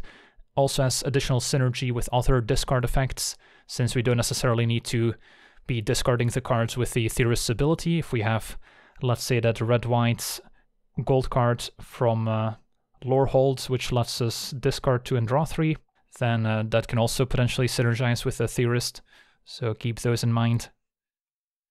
Then Crackle with Power is another strange one. Triple X in the casting cost and double red for a mythic rare sorcery, and then Crackle with Power deals 5 times X damage to each of up to X targets. So let's take a look at some examples. If X equals 1, it costs us 5 mana to deal 5 times 1 damage, so 5 damage to each of up to 1 target. So 5 mana for 5 damage. You know, not exciting, but it's a potentially playable removal spell. Now if we get to X equals 2, then we can start talking, because now it's 8 mana, which, you know, is expensive, but Prismari especially has a couple ways to ramp into it. So for 8 mana we get to deal 10 damage to 2 creatures, so we get to kill 2 of the opponent's creatures, and pretty much any creature is going to die to 10 damage. So now this becomes a much more interesting removal option, with the flexibility, of course, of potentially casting it for X equals 1 as well. Crackle with Power gets a B from me. The flexibility is what makes this powerful, but if we're only casting it for 5 mana, of course, then it's not that amazing. Draconic Intervention is 4 mana for a sorcery at rare, and as an additional cost to cast it, we have to exile an instant or sorcery card from our graveyard. So it's going to require a little bit of setup, and we can't always rely on it on turn 4. But then we get to deal X damage to each non-dragon creature, where X is the exile card's mana value, and if a creature dealt damage this way would die, it also gets exiled, and we have to exile Intervention. So it's a sweeper that requires a bit of setup, but sweepers in limited are always powerful, and the exile effect can also be impactful, prevents the pest tokens from triggering, maybe some +1 counters are not going to get moved around. So those are all relevant interactions as well. So I like a B for Draconic Intervention. Has potentially a lot of upside, even if it requires a bit of setup. Then Dragon's Approach is not very good, can tell you that much. 2 and a red for a sorcery at common, and it deals 3 damage to each opponent, and then we may exile Dragon's Approach and 4 cards named Dragon's Approach from our graveyard. If we do, search our library for a dragon card and put it onto the battlefield. Now you may be wondering, how can we possibly exile 4 other cards named Dragon's Approach? Well, a deck can have any number of cards named Dragon's Approach. Of course, not relevant for Limited, where we can play any number, but for Constructed, this might be important. So yeah, Dragon's Approach is just not a playable card in Limited. 3 mana for 3 damage is not where you want to be, and I doubt you're ever going to want to go for the deck where you've got multiples of these to try and cheat a dragon in play, since you're just going to be dead by the time you cast enough of them. So this gets an F. Then Efreet Flame Painter is 3 in a red for a 1/4 Efreet Shaman at rare. It's got double strike, and when the Flame Painter deals combat damage to a player, we may cast target instant or sorcery card from our graveyard without paying its mana cost, and then exile it afterwards. And we can potentially trigger this twice, thanks to double strike. Now, of course, the problem is going to be to get the Flame Painter to connect in the first place. 1 for double strike, while it can survive a lot of situations, doesn't necessarily attack very well, or necessarily get to hit the opponent. And there's not that many ways to grant it evasion. Maybe in red-white, where we can give it flying, this can be pretty good.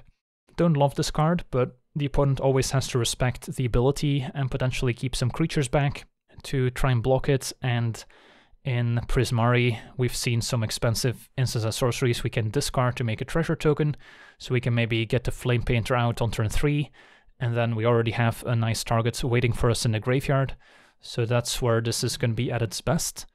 So overall, probably give the Flame Painter a C+. A bit of a build around, and not always going to be great, but the potential is there. Enthusiastic Study is 2 in a red for an instant at common, giving target creature +3/+1 and trample until end of turn, and we get to learn. A nice combat trick that essentially draws us a card.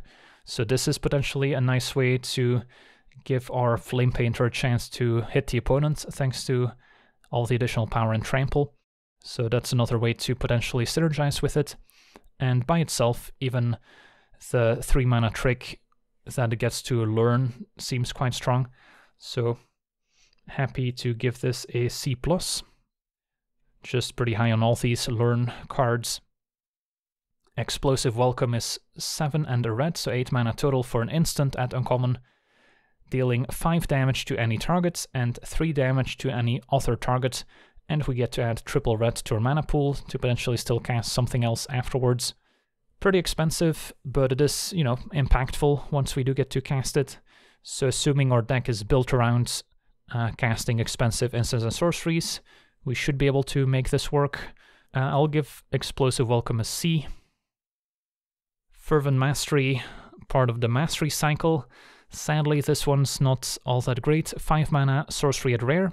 If we cast it for 5 mana, we get to search our library for up to 3 cards, put them into our hands, shuffle, and then discard 3 cards at random. Yeah, random makes this pretty unreliable, and if we're casting this with an almost empty hand, we're probably not going to be left with what we actually want to keep in our hand. If we play this for 4 mana, it doesn't get much better, because then an opponent discards any number of cards and then draws that many cards. So we're giving the opponent free card selection. So Fervent Mastery gets an F, but I'm curious to see some constructed applications with this. First, the Day of Class is 1 in a red for an instant at common, and whenever a creature enters the battlefield under our control this turn, we can put a +1 counter on it, and it gains haste until end of turn, and we can learn. Of course, a problem with casting this is that we might not have a ton of mana left to cast another creature afterwards. So not the best learn card, but almost all the learn cards seem playable to me, so still giving this a C. Fuming Effigies, 3 in a red for a 4/3 spirit at common, and whenever one or more cards leave our graveyard, Effigy deals 1 damage to each opponent.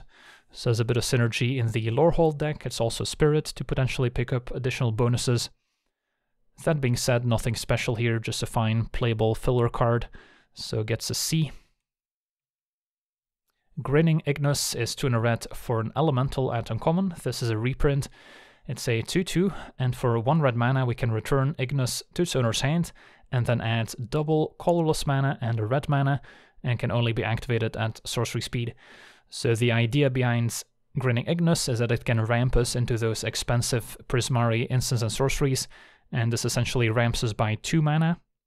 So if we play turn 3 Grinning Ignus, then on turn 6, for instance, we could use the ability and then cast an 8 mana sorcery, or turn 5 cast a 7 mana one.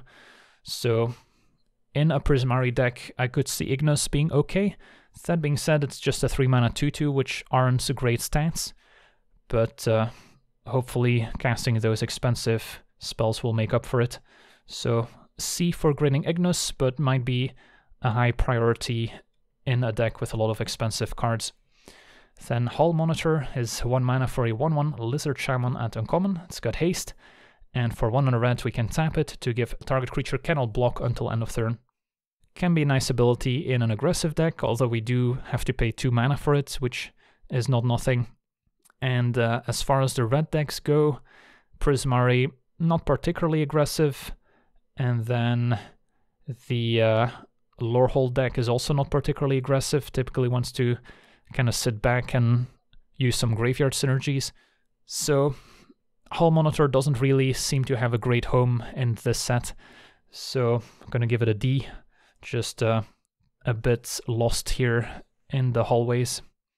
Then Heated Debate is 2 in a red for an instant at common, cannot be countered, and deals 4 damage to target creature or planeswalker.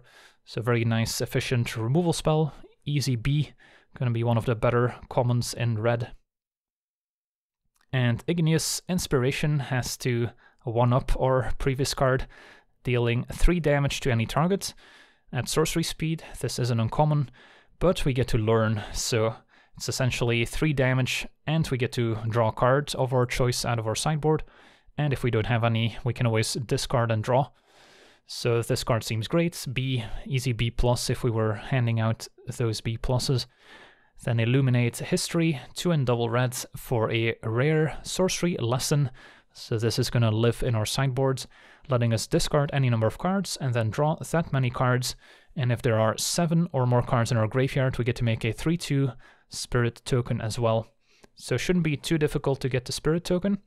And yeah, getting a nice looting effect, especially for Lesson, which are typically a little bit underpowered for what we're paying for it, because we're paying for the flexibility. This seems quite strong, and it's going to give us a nice way to get rid of lands in the late game. So especially synergistic in Lorehold, but even the Prismari decks are going to be happy to pick this up. So I like a B for Illuminate History. Illustrious Historian is 1 in a red for a 2/1 Human Shaman at common, and for 5 mana we can exile it from our graveyard to create a 3/2 Spirit token. So a 2-drop that when it trades off eventually turns into a 3/2, although it is kind of pricey to do so. Has a bit of synergy for the Lorehold decks. So yeah, seems good. C, maybe even a C+ for Illustrious Historian, as we're happy to trade it off, but of course the opponent's gonna know that and potentially avoid trading their more valuable 2-drop for it. Then Mascot Interception, 3 in a red for a sorcery at uncommon, costs 3 less to cast if it targets a creature token, and then we can gain control of target creature until end of turn, untap it, gets +2/+0, and haste until end of turn. So your typical act of treason with a bit of extra flavor. Not great, there's not really a supported red-black sacrifice archetype, as far as I'm aware of, although I guess you can always try it out. But I'm going to start with D for Mascot Interception. Then Pigment Storm, 5 mana sorcery at common, deals 5 damage to target creature, and excess damage is dealt to its creature's controller instead. So yeah, a bit of an expensive removal spell, but it'll get the job done, and maybe give you some incidental damage. So C+ for Pigment Storm. And then a Pillar Drop Warden is 3 in a red for a 1/5 Spirit Dwarf at common. It has Reach, and for 2 mana we can tap and sacrifice a Warden to return an instant or sorcery card from our graveyard to our hand. Can only be used at sorcery speed. So blocker early on, can even block flyers, and then late game, once we need to get back a powerful instant or sorcery, we can sacrifice it. So yeah, seems like a nice defensive card in both the Lorehold and Prismari decks.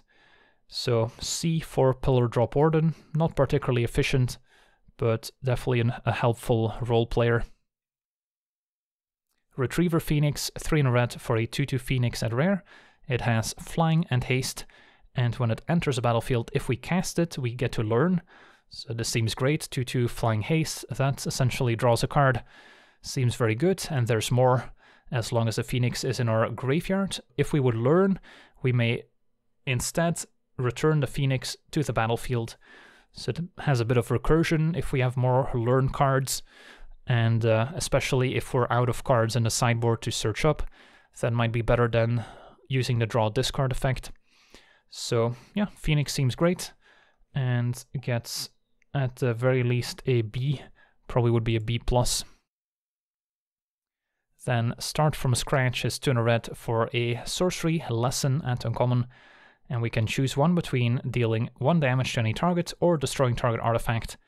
So we mentioned there not being a ton of artifacts in the set, but that being said, the few artifacts that we'll see play are going to be pretty impactful, so having a way to destroy them, especially as a card we can grab out of the sideboard, gives us a lot of extra flexibility, and every now and then the opponent will have a valuable 1 toughness creature that we can take out.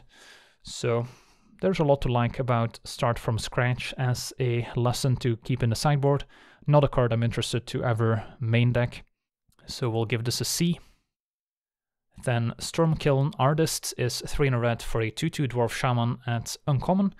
Gets +1/+0 for each artifact we control, and Magecraft creates a treasure token.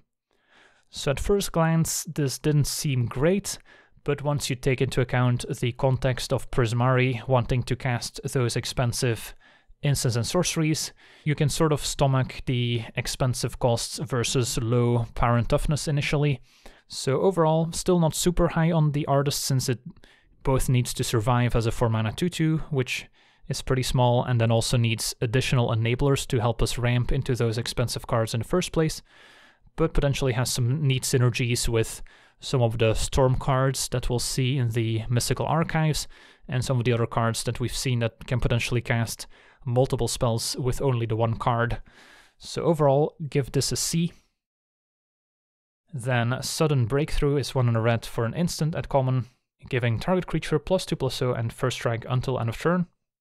So reminiscent of Sure Strike, we lose 1 power, but in return we get to make a treasure token. So very useful if we're ramping into expensive cards. So overall, definitely liking Sudden Breakthrough as a combo trick, even if it might not have a great home for it, since the Prismari decks are probably not going to be super interested in a combo trick if they're trying to play a more controlling game. So overall, I'll give this a C, but we'll have to see where this ends up. Tome Shredder is 2 in a red for a 2/2 wolf at common, has haste, and can tap to exile an instant or sorcery card from our graveyard to put a +1/+1 counter on it. So has a bit of exile synergy with Lorehold, but Prismari is probably the college where we're going to have the highest density of instants and sorceries, so there's a bit of tension there.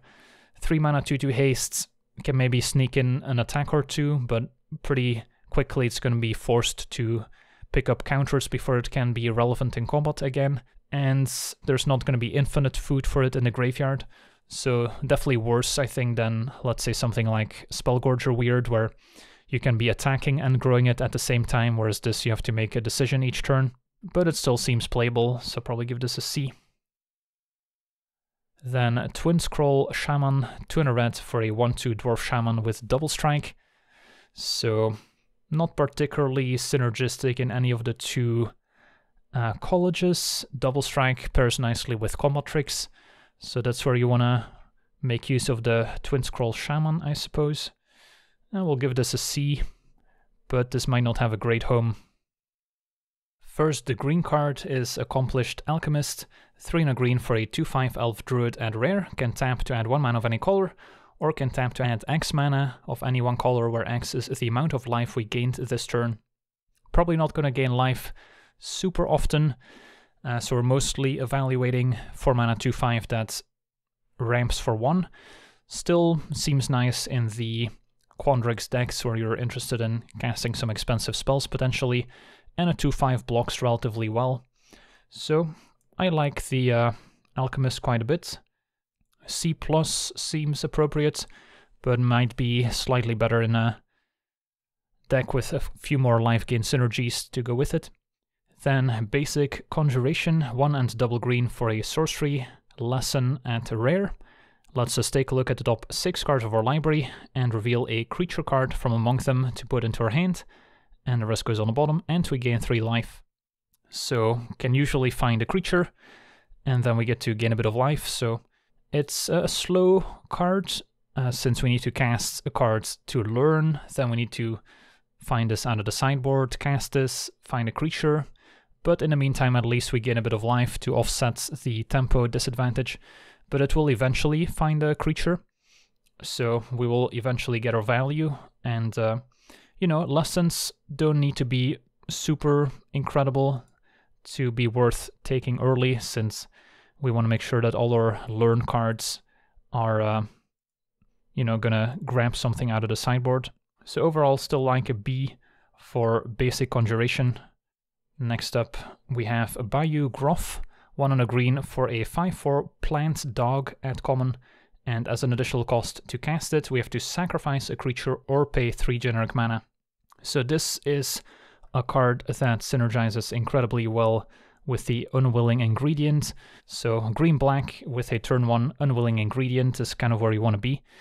And then we get access to a 2 mana 5/4 that's going to beat down incredibly hard. And of course we can easily sacrifice some pest tokens as well. Also plays well with Eye Twitch in black, another 1-drop we can easily sacrifice. So those are kind of the synergies you want to look for. If you don't have any of them, then the value of the Bayou Groff goes down. But assuming you've got some cheap sacrifice fodder, this is going to be a great 2-drop to have access to, even if you're not necessarily casting it on turn 2. So I like C for Bayou Groff, but can easily go up to a C+, or maybe even a B- if you have one of those 1-drops you can sacrifice. Then big play, 1 and a green for an instant at common.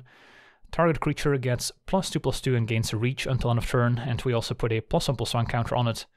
So pretty powerful combo trick, all things considered, since we get that +1/+1 counter as a nice leftover. Once again, there's not going to be that many decks where this is going to be a great fit, since black-green is more about sacrificing stuff and blue-green is more about ramping, so none of those decks necessarily want access to a ton of combat tricks, but there's nothing wrong with the card inherently.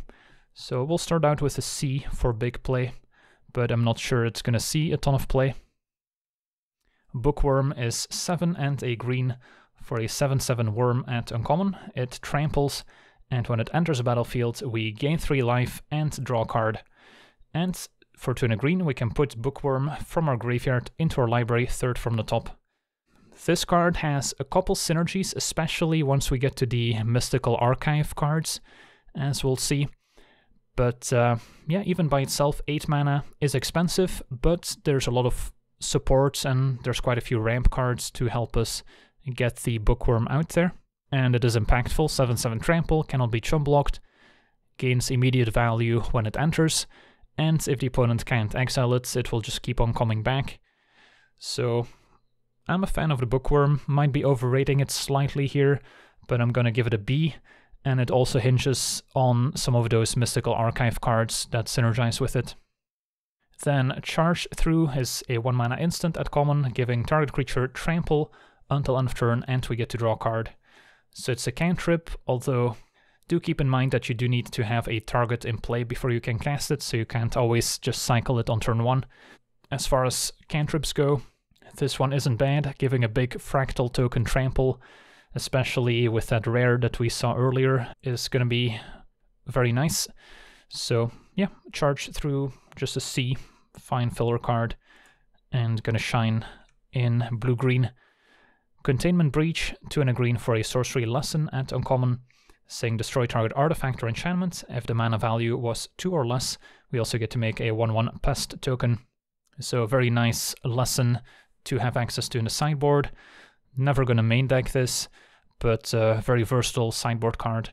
So as far as lessons go, this one is pretty high up there. So C+ for Containment Breach. It's like we get to main deck a very situational sideboard card that could be very effective. Then Devouring Tendrils is 1 and a green for a sorcery at uncommon. Target creature we control deals damage equal to its power to target creature or planeswalker we don't control. So essentially Rabid Bite. And when the permanent we don't control dies, this turn we also gain 2 life. So Rabid Bite with upside gets a B from me. Then Dragon's Guard Elite, 1 and a green for a creature, human druid at rare, with Magecraft, putting a +1/+1 counter on it. So a 2-drop with that ability is incredibly strong. And then for 4 and double green, we get to double the number of +1 counters on the Dragon Guard Elite. So this can easily get out of hand in the late game, and it's a very powerful 2-drop to start out with. So something that's good early game and potentially very strong late game should have our attention. And yeah, I think I'm giving the Elite an A. Ecological Appreciation is X, 2 and a green for a mythic rare sorcery that lets us search our library and graveyard for up to 4 creature cards with different names that each have mana value X or less and reveal them. Opponent chooses 2 of them. We shuffle the chosen cards into our library and the rest on the battlefield. It's a little pricey. Opponent has a lot of agency over what ends up on the battlefield. Assuming we have a lot of expensive cards to search up and we can grab 4 somewhat valuable cards, then you know, we can definitely get our value out of the Ecological Appreciation. So I like a C for Ecological Appreciation. Not amazing, but potentially a nice finisher. Emergent Sequence, 2 mana, sorcery at uncommon, lets us search our library for a basic land card, put it on the battlefield tapped, and then shuffle. Land becomes a 0/0 green and blue fractal creature token that's still a land, and we put a +1/+1 counter on it for each land we had entered the battlefield under our control this turn. So if we cast this on turn 2, if we've already played a land, get to search up another land, creature becomes a 2/2. So this is an interesting take on Rampant Growth, as we both get to search up a land, but it also turns into a creature. So for Constructed, probably going to be worse than Rampant Growth, since the opponent can actually interact with our creature. As far as Limited goes, we get a creature and we get to ramp. Great for Quandrix that wants to get up to 8 lands. So happy giving this a B. Next up we've got Exponential Growth, double X and double green for a sorcery at rare. Until end of turn, double target creature's power X times. So sorcery speed means the opponent's not going to be caught off guard. If we can target a flying creature, then maybe it doesn't matter, because we can just add a ton of power and toughness to the board, or I guess power in this case, and potentially one-hit KO the opponent. So if we're in blue-green and we have a couple flying creatures, then this could be an interesting way to close out the game. Not a very high pick, but can definitely close out games out of nowhere. So probably a card you're going to lose to at some point in this format, but that doesn't make it a very high pick. So I think D for Exponential Growth. I'm not super high on it, but it has some interesting applications. Field Trip is amazing. 2 and a green for a sorcery at common. Lets us search our library for a basic forest card, put that card on the battlefield, tapped, and then we get to shuffle and we get to learn. So we not only get to ramp, which is great, especially for Quandrix, we also get to learn, essentially draw a card. So this is not too far from Cultivate, might be even better in some cases where we just want more action. So I like B for Field Trip, card seems great. Then Fortifying Draught is single green for an instant at uncommon. We gain 2 life and then target creature gets +X until end of turn, where X is the amount of life we gained this turn.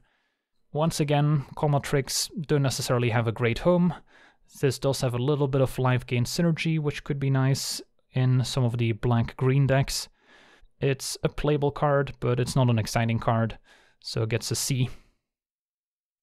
Then Gnarled Professor, 2 and double green for a 5/4 Treefolk Druid at rare. It tramples, and when it enters a battlefield, we learn. So this seems amazing. We get a very efficiently costed creature that essentially draws a card when it enters a battlefield, assuming we drafted some lessons during the drafting portion to put in our sideboard. So Professor gets an A, just very efficient and powerful. Then Honor Troll, 2 and a green for a 2/3 Troll Druid at uncommon, has Vigilance, and if we would gain life, we gain that much life +1 instead, and gets +2/+1 as long as we have 25 or more life. So potentially grows up to a 4/4, but that's going to require quite a bit of life gain, so don't expect that to happen very often. But you know, a 2/3 Vigilance with a bit of added upside. This is going to shine in black-green, where we can sacrifice some pests. So still gets a C+, but yeah, don't overvalue the life gain necessarily.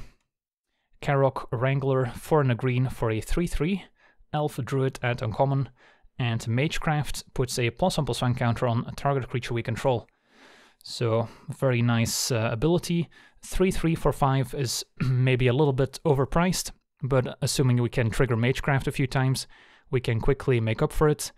And the fact that we can potentially trigger this at instant speed can catch the opponent off guard, and getting to choose where to put the counter is also a big deal, since we can potentially put this on an evasive creature or some other creature to set up better attacks. Give this a B. Then Leyline Invocation, 5 and a green for a sorcery at common, creating a 0/0 green and blue fractal creature token. Can put X +1/+1 counters on it, where X is the number of lands we control. So assuming we just have 6 lands in play, this is going to make a 6/6.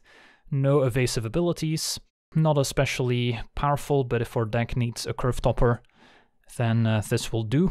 So D for Leyline Invocation. Playable under some rare circumstances. Then Mage Duel is 2 and a green for a sorcery at common, and it costs 2 less to cast if we've cast another instant or sorcery spell this turn. And then target creature we control gets +1/+2 until end of turn, and then it fights target creature we don't control. So a very efficient fight spell potentially. Yeah, the +1/+2 bonus is very relevant when it comes to winning the fight. So seems like one of the better green commons, and gets a B from me. So alongside Field Trip, this is probably going to be one of the premier commons in green. Then Master Symmetrist is 2 and double green for a 4/4 Rhino Druid at uncommon. Has Reach, and whenever a creature we control with power equal to its toughness attacks, it gains Trample until end of turn. So already 4/4 for 4 mana with Reach is reasonable, and then it has even more upside with that ability. So Master Symmetrist seems great. Good synergy with Fractals as well. So I like a B for Master Symmetrist. Then Overgrown Arch, 1 and a green for an 0/4 Plant Wall with Defender at uncommon. Can tap to gain 1 life, and then for 2 mana we can sacrifice it to learn and potentially grab a card out of the sideboard. So very nice defensive card, can stall out the game, especially valuable in the blue-green deck that wants to be ramping and just needs to buy time to cast its powerful late-game spells. But even in the black-green deck, we might have some cool life gain synergies, like we saw with the 4/2 that can return from the graveyard. And yeah, an 0/4 blocks pretty well, gains life, so very annoying for the aggressive decks to get past. And then at some point, if we don't need it as a blocker, we can cash it in for a card. So yeah, liking the Arch a lot, and give this a B as well. Professor of Zoomancy, 3 and a green for a Bear Druid at common. It's a 4/3 that when it enters a battlefield it creates a pest token, so quite the upgrade over Elder Relief Mentor. And yeah, overall, pretty efficient card. Always happy to have this. C+ for the Professor. Reckless Amplimancer is 1 and a green for a 2/2 elf druid at common, and for 4 and a green we can double its power and toughness until end of turn. So very reminiscent of the 2 mana 2/2 from Ravnica that got +2/+2. This one doubles its power, so even better since we can potentially put a counter on it and then it gets even more power, or if we ever get to 10 mana we can turn this into an 8/8, so that's pretty sweet. But overall, as far as 2-drops go, this one's pretty strong. The threat of activation is what makes this so powerful, and can often sneak in 2 damage even if we're not actually going to pump it. So I like C+ for the Amplimancer. Then Scurrid Colony, 2 mana 2/2 squirrel at common, has reach and gets +2/+2 as long as we control 8 or more lands. So 2/2 reach lines up pretty well against a lot of the flyers in Strixhaven. We've seen a lot of 2/1 flyers, we've seen a couple 3/1 flyers too, so it can potentially block and trade for those. And if we get to the late game with 8 lands, having a 4/4 reach is quite the upgrade. So there's a lot to like about Colony, so we'll give this a C+ as well. Then we've got Spined Karok, 2 and a green for a 2/4 crocodile, just a nice vanilla creature. Nothing special, no cool synergies, but if we need a 3-drop blocker, especially in Quandrix, this will do. So a D for Spined Karok, probably not going to play it often, but a fine curve filler if we need it to be. And Springmane Servan is next, a 3 mana 3/2 that when it enters a battlefield we gain 2 life. So a virtual reprint of Brush Strider, I believe. Slightly different creature type, but yeah, still a playable card if we need a curve filler. This one probably goes up to a C, since at least it beats down a little bit better. And yeah, nothing wrong with the card, just not going to make the deck every time if we've got better 3-drops to choose from. Then Tangle Trap is 1 and a green for an instant at common. Lets us choose one between dealing 5 damage to target creature with flying or destroying target artifact. So this is strictly a sideboard card, and sadly it's not a lesson, so it's not going to be a very high priority, but in best of 3 this will be a fine card to have access to, but just gets a D. And then Verdant Mastery is 5 and a green for a sorcery at rare. Now this one, if we cast it for 6 mana, we can search our library for up to 4 basic land cards, put 2 of them into play tapped, and then the other 2 can go into our hand. If instead we cast it for 4 mana, still get to search for 4 lands, 2 of them are going to play tapped under our control, 1 of them goes into play tapped under the opponent's control, and then the 4th land we get to put into our hand as well.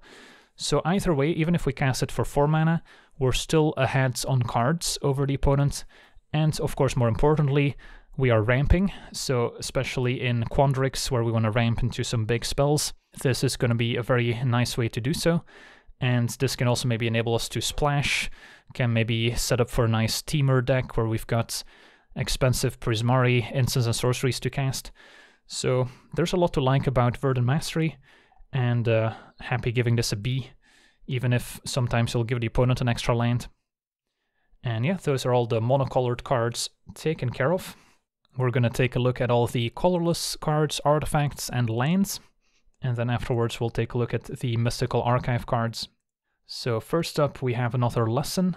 Environmental Sciences is 2 mana for a colorless sorcery lesson at common, letting us search our library for a basic land card, reveal it, put it into our hand, and then shuffle, and we gain 2 life. So a nice bit of mana fixing. Doesn't ramp, but does help us sort out our colors if we're playing a multicolor deck perhaps. And yeah, just a nice lesson to have access to if we're just looking for more lands to keep ramping and hitting our land drops. So I like a C, maybe even a C+ for Environmental Sciences. Next we've got Expanded Anatomy, another 3 mana sorcery lesson at common, putting 2 +1/+1 counters on a target creature, and it gains vigilance until end of turn. Definitely not a card you're ever gonna main deck, but as far as sideboard lessons go, this can be a nice one, especially paired with maybe an evasive creature. So C+ for Expanded Anatomy.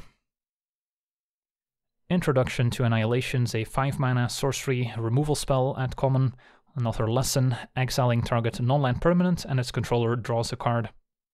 So only really want to use this on an otherwise very problematic creature, since giving the opponent an extra card is a real drawback. But having access to removal, especially on a lesson, is still pretty nice. So C+ for Introduction to Annihilation. Then Introduction to Prophecy is a 3-mana sorcery lesson that lets us scry 2 and then draw a card. Some nice preordain action, and we are paying a price for it. 3 mana isn't cheap. Essentially means that our lesson lets us draw an extra card, and another way to potentially trigger those Magecraft triggers as well. So C+ for Introduction to Prophecy. And then Mascot Exhibition is our final colorless sorcery lesson. This is 7 mana to essentially make all the different tokens. We get to make a 2/1 white and black Inkling, a 3/2 red and white Spirit, and a 4/4 blue and red elemental token. So we're not getting the 1/1 and we're not getting the fractal token, but still a lot of creatures for 7 mana. And the fact that this is colorless means we can play this in any deck, and any card that lets us learn can search it up. So it makes this a very valuable first pick, since it can go in pretty much any deck. And I'll give this an A. Then Explore the Vastlands is the back half of Wandering Archaic, a 5 mana 4/4 avatar at rare, saying whenever an opponent casts an instant or sorcery spell, they may pay 2 generic mana. If they don't, we may copy that spell and choose new targets for the copy. Yeah, that seems quite powerful. 5 mana 4/4, maybe a little bit overcosted for the stats, but the ability more than makes up for it. Now, when it comes to the other half, it's a little bit less exciting. Explore the Vastlands, a 3 mana sorcery, saying each player looks at the top 5 cards of their library, reveals a land card and or an instant or sorcery card from among them, puts the cards they revealed this way into their hands, and the rest on the bottom of their library in a random order, and each player gains 3 life. So the fact that this is symmetrical means we're very rarely going to want to cast this, unless we absolutely need to hit our land drops for some reason. But the creature half is quite good, and I'll give a B here overall. Then Biblioplex Assistant, a 4 mana 2/1 gargoyle at common. It's an artifact creature, has flying, and when the assistant enters a battlefield, put up to 1 target instant or sorcery card from your graveyard on top of your library. A little bit overpriced at 4 mana. The effect can be nice, but you're not always going to have something to put back. So I'm a little bit underwhelmed by the assistant, but if you need a filler 4-drop, I guess you could do worse. But I'll give this a D. Campus Guides, a 2 mana 2/1 golem artifact creature, and when it enters, can search our library for a basic land card, reveal it, and put it on top of our deck. So not exciting, but can help us hit our land drops, potentially fix our mana as well. So just a fine filler C. Cody, Vociferous Codex, is a pretty interesting one. A 3 mana 1/4 legendary artifact creature construct at rare. This is definitely a build around card. Ideally, you can open Cody, pack 1, pick 1, and kind of build around it. Otherwise, you might have wasted a lot of picks. Says you cannot cast permanent spells. And then for 4 mana, we can tap it to add all 5 colors to our mana pool. And when we cast our next spell this turn, exile cards from the top of our library until we exile an instant or sorcery card with lesser mana value. And until end of turn, we may cast that card without paying its mana cost, and put each other card exiled this way on the bottom of our library in a random order. So this wants to go in a very spell-heavy deck. Ideally, we can make creatures using the various summoning cards, making those creature tokens, so we can still get a bit of a board presence despite not casting any permanent spells. Can definitely pull us pretty far ahead with all those extra cards we get from the ability, which also, you know, ramps us, providing 1 extra mana. Definitely build around cards, and it's going to be difficult to make it work if you're opening this later in the draft. But assuming you get this pack 1, pick 1, seems like a fun challenge, and we'll give Cody a B. Then Cogwork Archivists, 6 mana 4/5 artifact creature construct with reach at common. For 2 mana can tap it to put a card from our graveyard on the bottom of its owner's library. So if games get incredibly grindy, this is a way to avoid milling yourself, but it's definitely overpriced at 6 mana, so not a very high pick. We'll give this a D. Then Excavated Wall is a 1 mana 0/4 artifact creature wall with Defender at common. For 1 mana can tap it to mill a card. So maybe there's some Lorehold decks out there that wanna just fill the graveyard and then try and get some value that way. And then we can maybe use the previous card to prevent decking and make some sort of weird engine where you try to put your entire library into the graveyard and kind of recycle it. So there might be something there, but I'll give this a D starting out. Letter of Acceptance, a 3 mana artifact at common. Can tap to add 1 mana of any color, and for 2 mana can tap and sacrifice it to draw a card. So especially the Quandrix and Prismari colleges are going to be interested in the extra ramp and potential mana fixing, and then later can always cash it in for an extra card. So seems like a fine, serviceable card in some decks, so we'll give this a C. Then Reflective Golem is a 3 mana 2/3 artifact creature golem at uncommon, and whenever we cast an instant or sorcery spell that targets only Reflective Golem, can pay 2 mana, and if we do, copy that spell and choose new targets for that copy. So yeah, there's not that many cards that synergize with Reflective Golem. We're mostly looking at pump spells. Not a huge fan of it, but you might find some cool synergies along the way. I'll start out with a C for Reflective Golem. Spell Satchel is 2 mana for an uncommon artifact with Magecraft, putting a book counter on it. Can tap it and remove a book counter to add colorless mana, and for 3 mana we can tap it and remove 3 counters to draw a card. Seems like a lot of work for not a lot of payoff. Can maybe help us ramp in some Prismari decks, but overall not the biggest fan. We'll give this a D. Strixhaven Stadium, 3 mana artifact at a rare, taps for colorless mana and then puts a point counter on it, and then has a whole mini game where if you get 10 counters you win the game, but if you are dealt damage the opponent can remove counters from it, and if you deal damage you add counters. It's probably not going to come up very often, since by the time you get 10 counters on it the opponent's probably taken lethal damage already. So we're mostly looking at a 3 mana artifact that taps for colorless, and that's it. So it's worse than the Letter of Acceptance. So we'll give this a D. Then Team Penance is a 1 mana artifact equipment at uncommon. Equipped creature gets +1/+1, has Vigilance and Trample. Equips 2 tokens for just 1 mana, so great alongside the various summonings. And then equips 2 regular creatures for 3 mana. So, you know, assuming you've got a lot of tokens, then this could be serviceable, especially nice with fractals. Giving those trample is a big deal. But if you don't have a lot of tokens, this is pretty inefficient. So Team Penance gets a C. Now Zephyr Boots, on the other hand, seem quite powerful. A 1 mana equipment at uncommon, and equips for just 2 mana, giving the equipped creature flying, and whenever it deals combat damage to a player, we get to draw a card and then discard a card. So very cheap to play and equip. Flying is a very useful ability, and getting to draw and discard makes this even better. So B for Zephyr Boots seems great. Then we get to the lands, where we start out with Access Tunnel.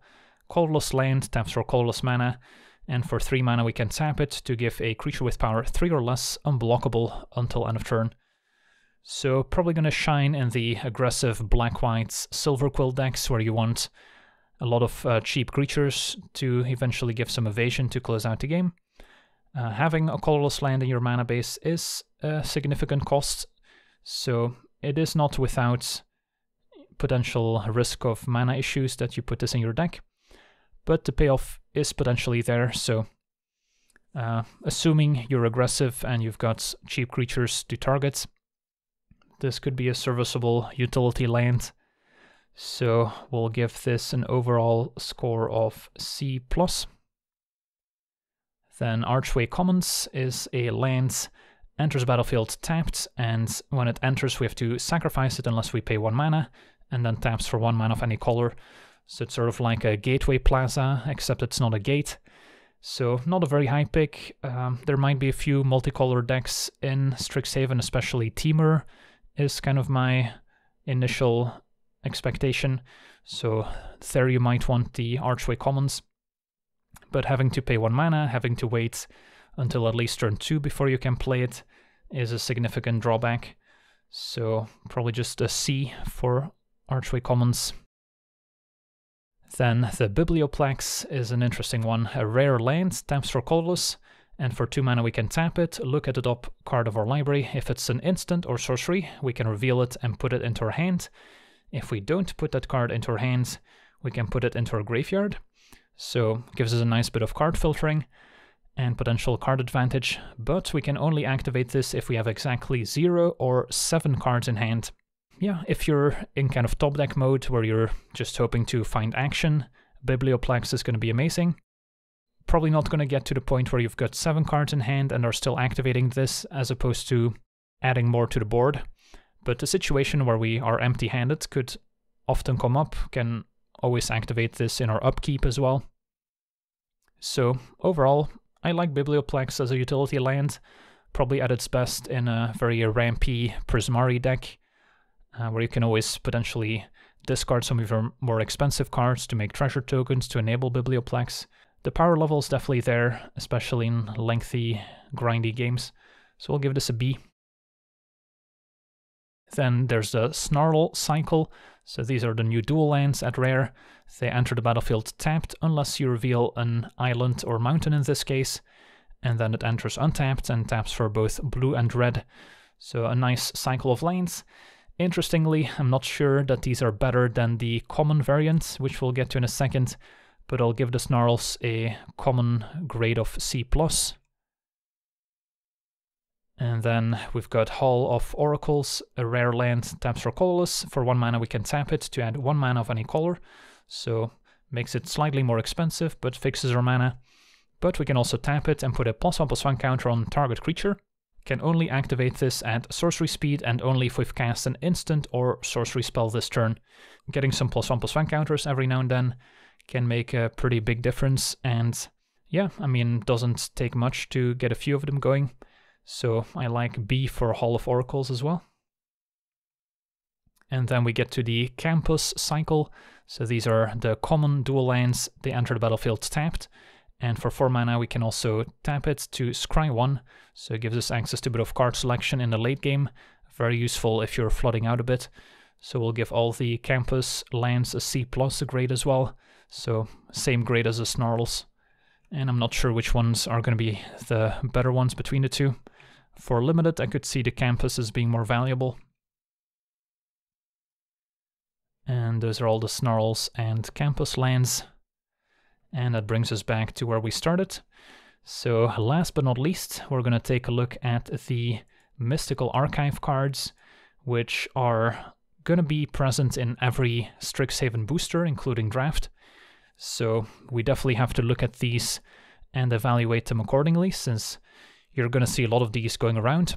So we're going to start with white, and our first card is Approach of the Second Sun. Probably don't need to read all the cards since you're going to be familiar with most of them. But 7 mana, alternate win condition, gains a bit of life. And if you've got additional card draw effects to find Approach a second time, it can potentially speed up the process.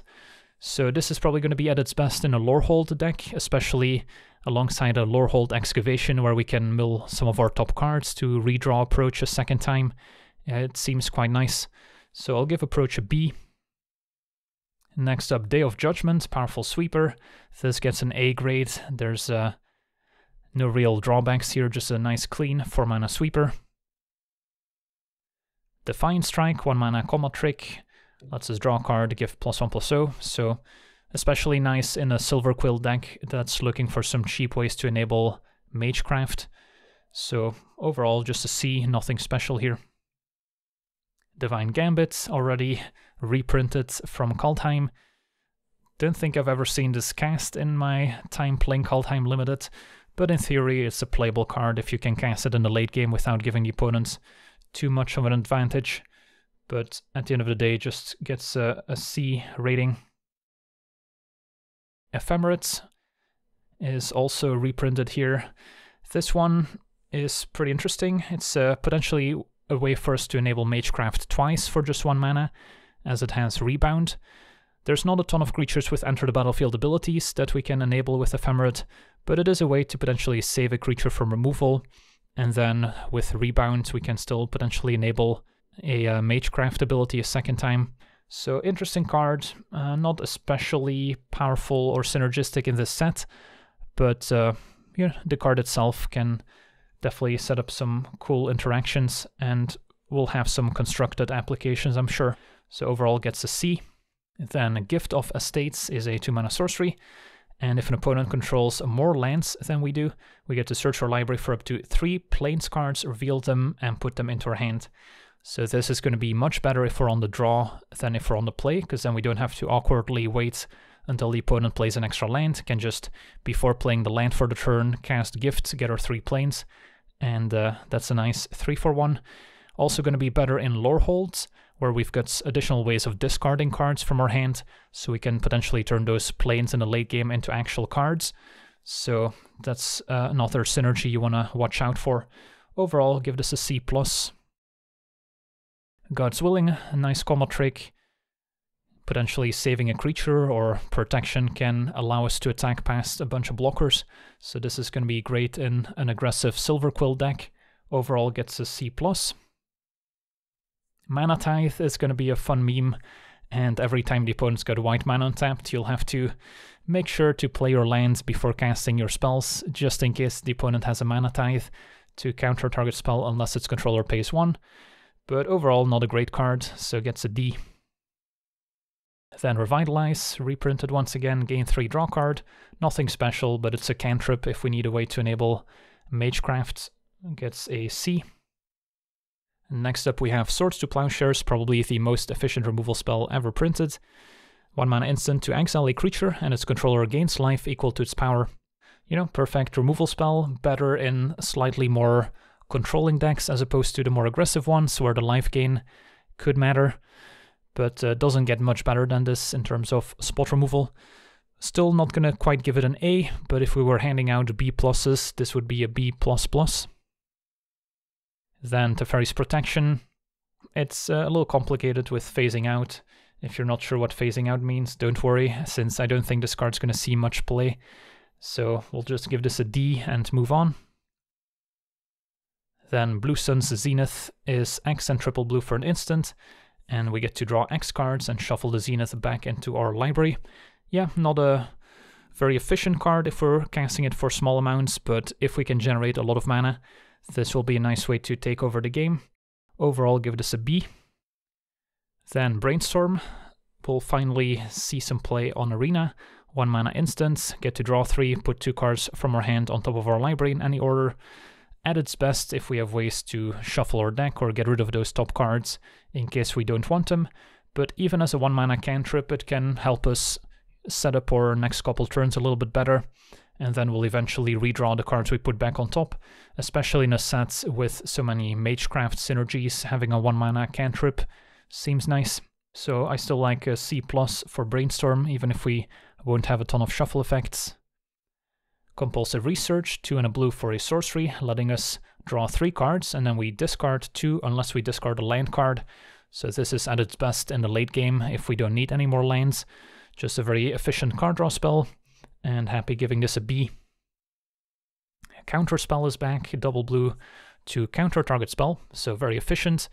Not too difficult to keep up double blue, unlike some of the 3 mana counter spells, and it's unconditional, so we'll give counter spell a B.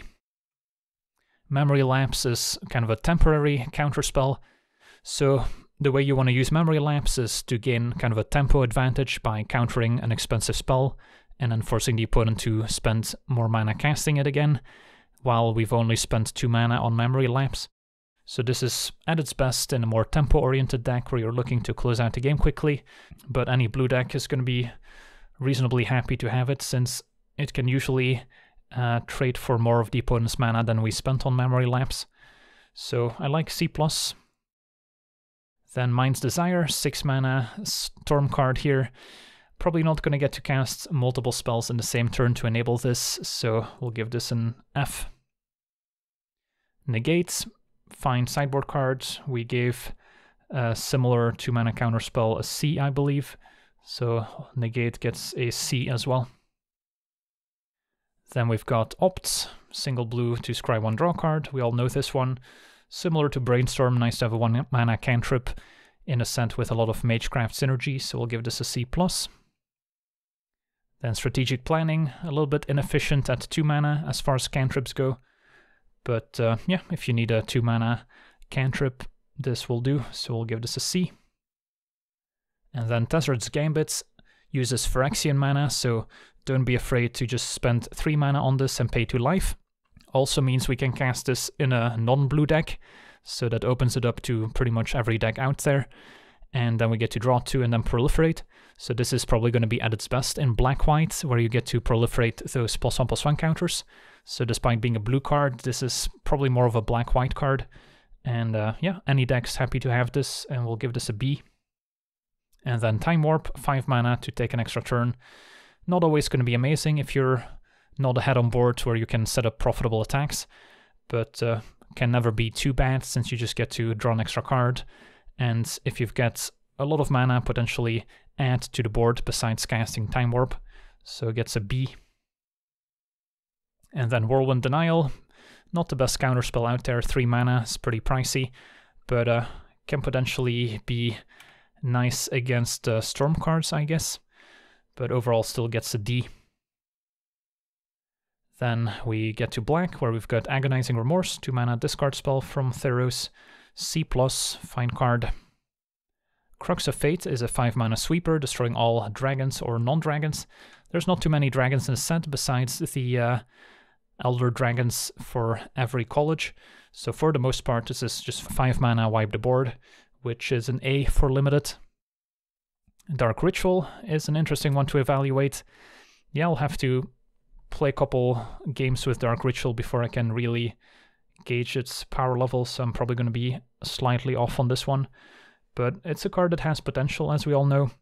Of course, limited is a bit different from constructed. We're not ending the game on turn 3 or 4 necessarily, which is where Dark Ritual shines. So I'll start out with a conservative C on Dark Ritual, but could definitely still overperform and end up with a higher rating. Then Demonic Tutor, 2 mana to search for any card in our deck. Now, I mentioned earlier that I'm not a huge fan of tutor cards, but Demonic Tutor is about as efficient as it gets, and if you've got any bombs or cool synergies, Demonic Tutor can help you search those up. So I like B for Demonic Tutor. Doomblade, very efficient removal spell, destroying target non-black creature, gets a B as well. Duress, a bit conditional as far as discard spells go, never really gets a high grade, so we'll give Duress a D. Eliminates, a nice removal spell, destroying a creature or planeswalker with mana value 3 or less. Not quite as good as Doomblade, since it doesn't necessarily kill big stuff, although, that being said, there are tokens in the set, and those still have mana value 0. I initially gave this a C+, I could see this being a B, although it's like a B- if we were handing out B-, just because it can deal with large tokens potentially. Yeah, we'll go with a B for Eliminate. Then Inquisition of Kozilek, a nice 1 mana discard spell for constructed, for limited. Only being able to take cards with mana value 3 or less makes this a little bit weak, since it doesn't get the most impactful cards that you care about. Doesn't always even get removal spells out of the opponent's hand. So not super high on Inquisition, we'll give that a D. Then we've got Sign in Blood, 2 mana draw spell that costs 2 life. Can also potentially use it as a way to target the opponent to deal 2 damage to them. So this is going to be at its best in an aggressive Silverquill deck, where both modes of card advantage for 2 mana and potentially dealing 2 damage could be relevant. But yeah, efficient, even if it's a little bit difficult to cast, requiring double black. So can always cast it on turn 2. But definitely a fine card that I'm happy giving a C+. Then Tainted Pact, I'll give you as a reading assignment, but I'm just going to give it a D. Then Tendrils of Agony, 4 mana for a Storm card. Target player loses 2 life and you gain 2 life. I don't think Storm's going to be a very big theme in Limited.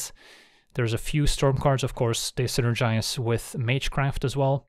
So those are kind of the synergies you want to look out for. I guess you can live the dream with Dark Ritual and Tendrils of Agony.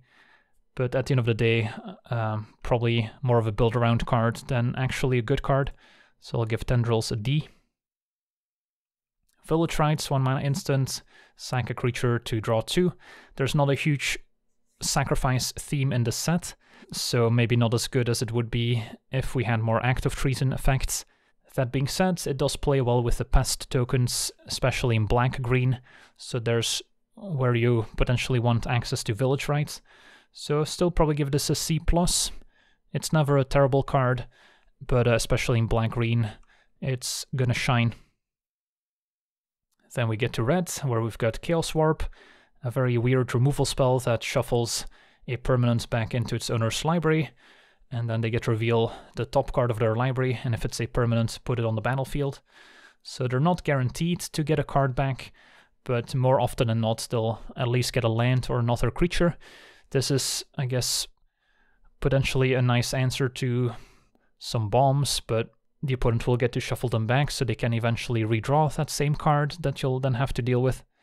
So it's kind of a clunky, awkward removal spell at best, so I'll give this a D.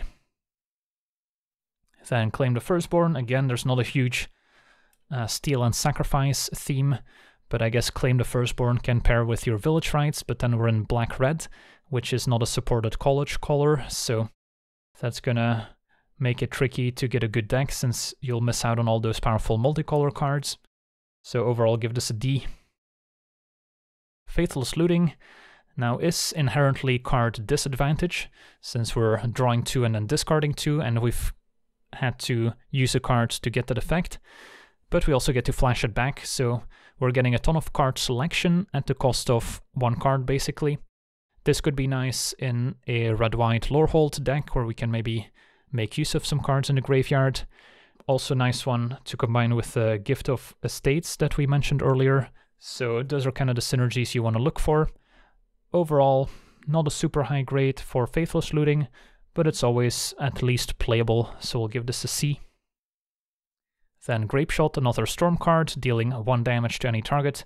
And of course, Storm, for those that aren't familiar, when we cast this spell, copy it for each spell cast before it this turn, and we may choose new targets for the copies.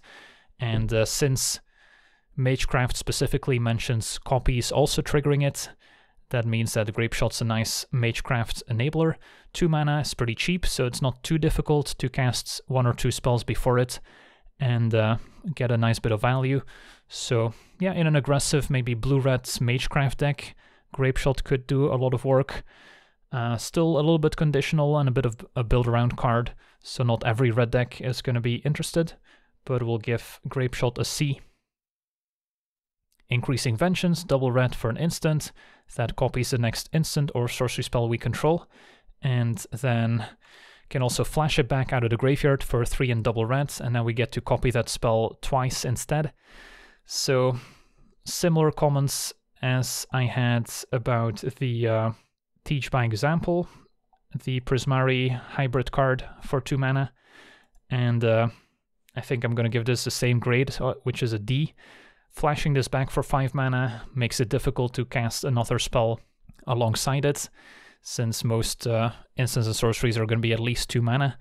So a bit clunky, but potentially has some synergy if you can discard it and then late game maybe flash it back and cast a relatively cheap spell twice. So, you know, it's not completely unplayable, but just don't overvalue it. Then Infuriate, fine pump spell for 1 mana if you need a pump spell. So I'll give this a C. Lightning Bolt is great. Best burn spell ever printed, basically. 1 mana for 3 damage to any target. So this gets an easy B, would be a B+, alongside Swords to Plowshares if we gave B+.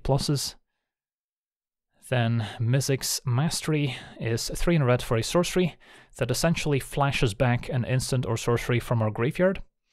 And then I can also overload it for 5 and triple red. So Mizzix's Mastery has quite a bit of synergy with the Prismari cards, since we can potentially discard those, make a treasure, and then Mizzix's Mastery can cast them for 4 mana as opposed to 7 or 8 mana. So that's kind of the synergy you want to go for. Overloading this for 8 mana could come up, and of course it's going to be powerful because then you get to essentially cast all the cards out of your graveyard, which seems pretty good. So yeah, interesting build around for the Prismari decks. So if you pick up a Mizzix's Mastery, look for those treasure, sorceries, and instants. And overall, we'll give this a C+. Then we've got Shock, not as good as Lightning Bolt, but still pretty decent. 1 mana burn spell, dealing 2 damage to any target. Give this a C+. And Stone Rain, some land destruction, usually not great for limited, although can potentially get the opponent nicely every once in a while. But I'm not going to recommend main decking this, so we'll give this a D, but maybe an interesting sideboard card against someone that's getting a bit too greedy with their mana base. Thrill of Possibility, another fine looting effect, similar to Faithless Looting, although this one at least isn't inherent card disadvantage, but it just doesn't let us dig as deep as Faithless Looting, so we'll give this the same grade of C. And then Urza's Rage, 2 and a red for an instant, cannot be countered, deals 3 damage to any target, so already just a fine removal spell, and also has Kicker for 8 and a red, so it's pretty pricey to kick it, but then it deals 10 damage to any targets, so potentially a nice finisher in a Prismari deck that has access to a bit of ramp. Overall, gets a B, mostly just for the 3 mana half. And then we get to green, where we've got Abundant Harvest. This one's pretty interesting, a 1 mana sorcery. We choose land or non-land, and then we reveal cards from the top of our library until we reveal a card of the chosen kind, and then put that card into our hand. The rest goes on the bottom. So, you know, if we need additional lands, this can help us hit our land drops, and if we're in the late game and have all the lands we need, this will make sure we at least find a spell, even if it's maybe not our preferred spell. So, you know, it's a playable 1 mana sorcery, enables Magecraft, but at the end of the day, just a C, nothing special. Adventurous Impulse is pretty similar. Can look at the top 3, reveal a creature or land card from among them and put it into our hand. Rest goes on the bottom. So, fine way to filter through the deck and potentially enable Magecraft. Gets a C as well. Channel is a very interesting one. 2 mana sorcery. Until end of turn, anytime we could activate a mana ability, we may pay 1 life, and if we do, add colorless mana. So this seems like an awesome combo with the Bookworm, for instance, that we saw in green. Since on turn 3 we can cast Channel. Of course we do need triple green for this to work, so it's going to require a bit of build around. But assuming we have 3 forests in play, can play Channel, and then we pay, I guess, 7 life to add 7 colorless, still tap our forest for green mana, cast a turn 3 Bookworm, gain 3 life back, draw a card. So that's the type of thing you want to try and accomplish when you put Channel in your deck. So it's definitely a build around card, can potentially help you double or triple spell in the mid to late game. There's no fireballs to synergize with it, sadly, but you can always use promo code LVD at checkout and get my personal token for free. But going back to the set review, I'm definitely looking forward to trying out some decks where we get to abuse this powerful magic staple. So at the end of the day, we'll give this a C. Not going to be for every green deck, but definitely going to be a fun challenge. Then we've got Cultivate, great ramp spell. Lets us put a land in play, 1 in our hand. And yeah, enables Magecraft, perfect for ramping in your Quandrix decks. Cultivate seems great and gets a B. Harmonize is another great one, 4 mana to draw 3. So excellent card draw spell in green, gets a B as well. Crows and Grip, pretty conditional disenchant effects, has split second, so essentially cannot be countered or responded in any way, shape or form. But don't really need sideboard cards like Crows and Grip when we've got Lessons that do the same job and are quite a bit more flexible. And then Natural Order, another very powerful card from Magic's history. As an additional cost to cast it, we have to sacrifice a green creature and then search our library for a green creature card and put it on the battlefield. So similar to Channel, this also synergizes nicely with expensive green creatures like Bookworm. Here we can sacrifice any green creature, including potentially a black-green pest token, and then search up any green card in our deck, or any green creature card I should specify. I think this gets a higher grade than Channel because of that, so we'll go with C+ for Natural Order, although it's still a bit of a build-around card, and if you don't have any expensive green creatures, of course, you're probably not going to want this. Then Primal Command, very powerful sorcery. Get to choose 2 modes between target player gains 7, put target non-creature permanent on top of its owner's library. That also includes lands, so we can set the opponent back a turn. Target player shuffles their graveyard into their library, potential graveyard hate, or anti-mill technology, and search your library for a creature card, reveal it, put into your hands, and then shuffle. So the modes we're going to use most often are going to be to search for a creature and put a non-creature permanent on top of its owner's library, setting the opponent back a turn on mana development. So Primal Command's powerful, flexible, and gets a B. Then Regrowth, 2 mana sorcery, returns a card from our graveyard to our hand. So, you know, nice to get back a removal spell as well, and can get back one of our bombs that maybe got dealt with as long as it didn't get exiled. So fine card and gets a C. Snakeskin Veil, reprinted from Kaldheim already.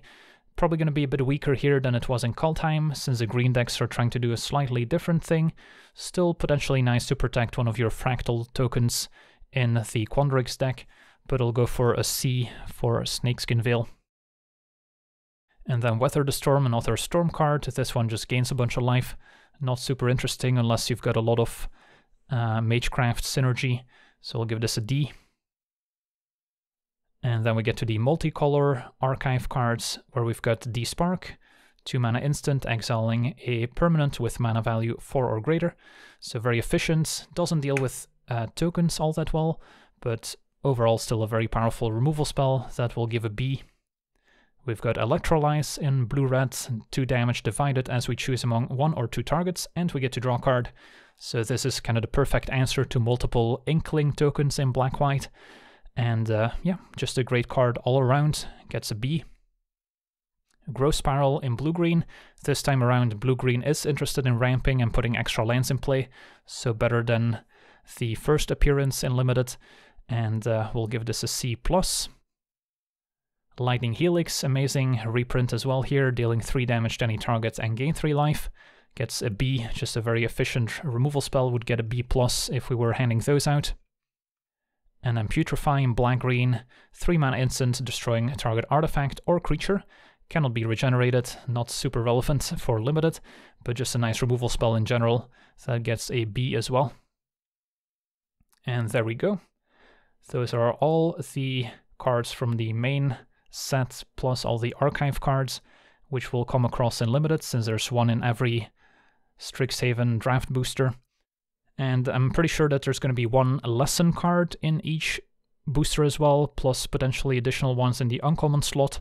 So we can expect to see plenty of lessons and plenty of mystical archive cards go around, so they will have a big impact on the Limited environment, and we'll see whether or not the lesson cards end up being as powerful as I'm kind of expecting them to be.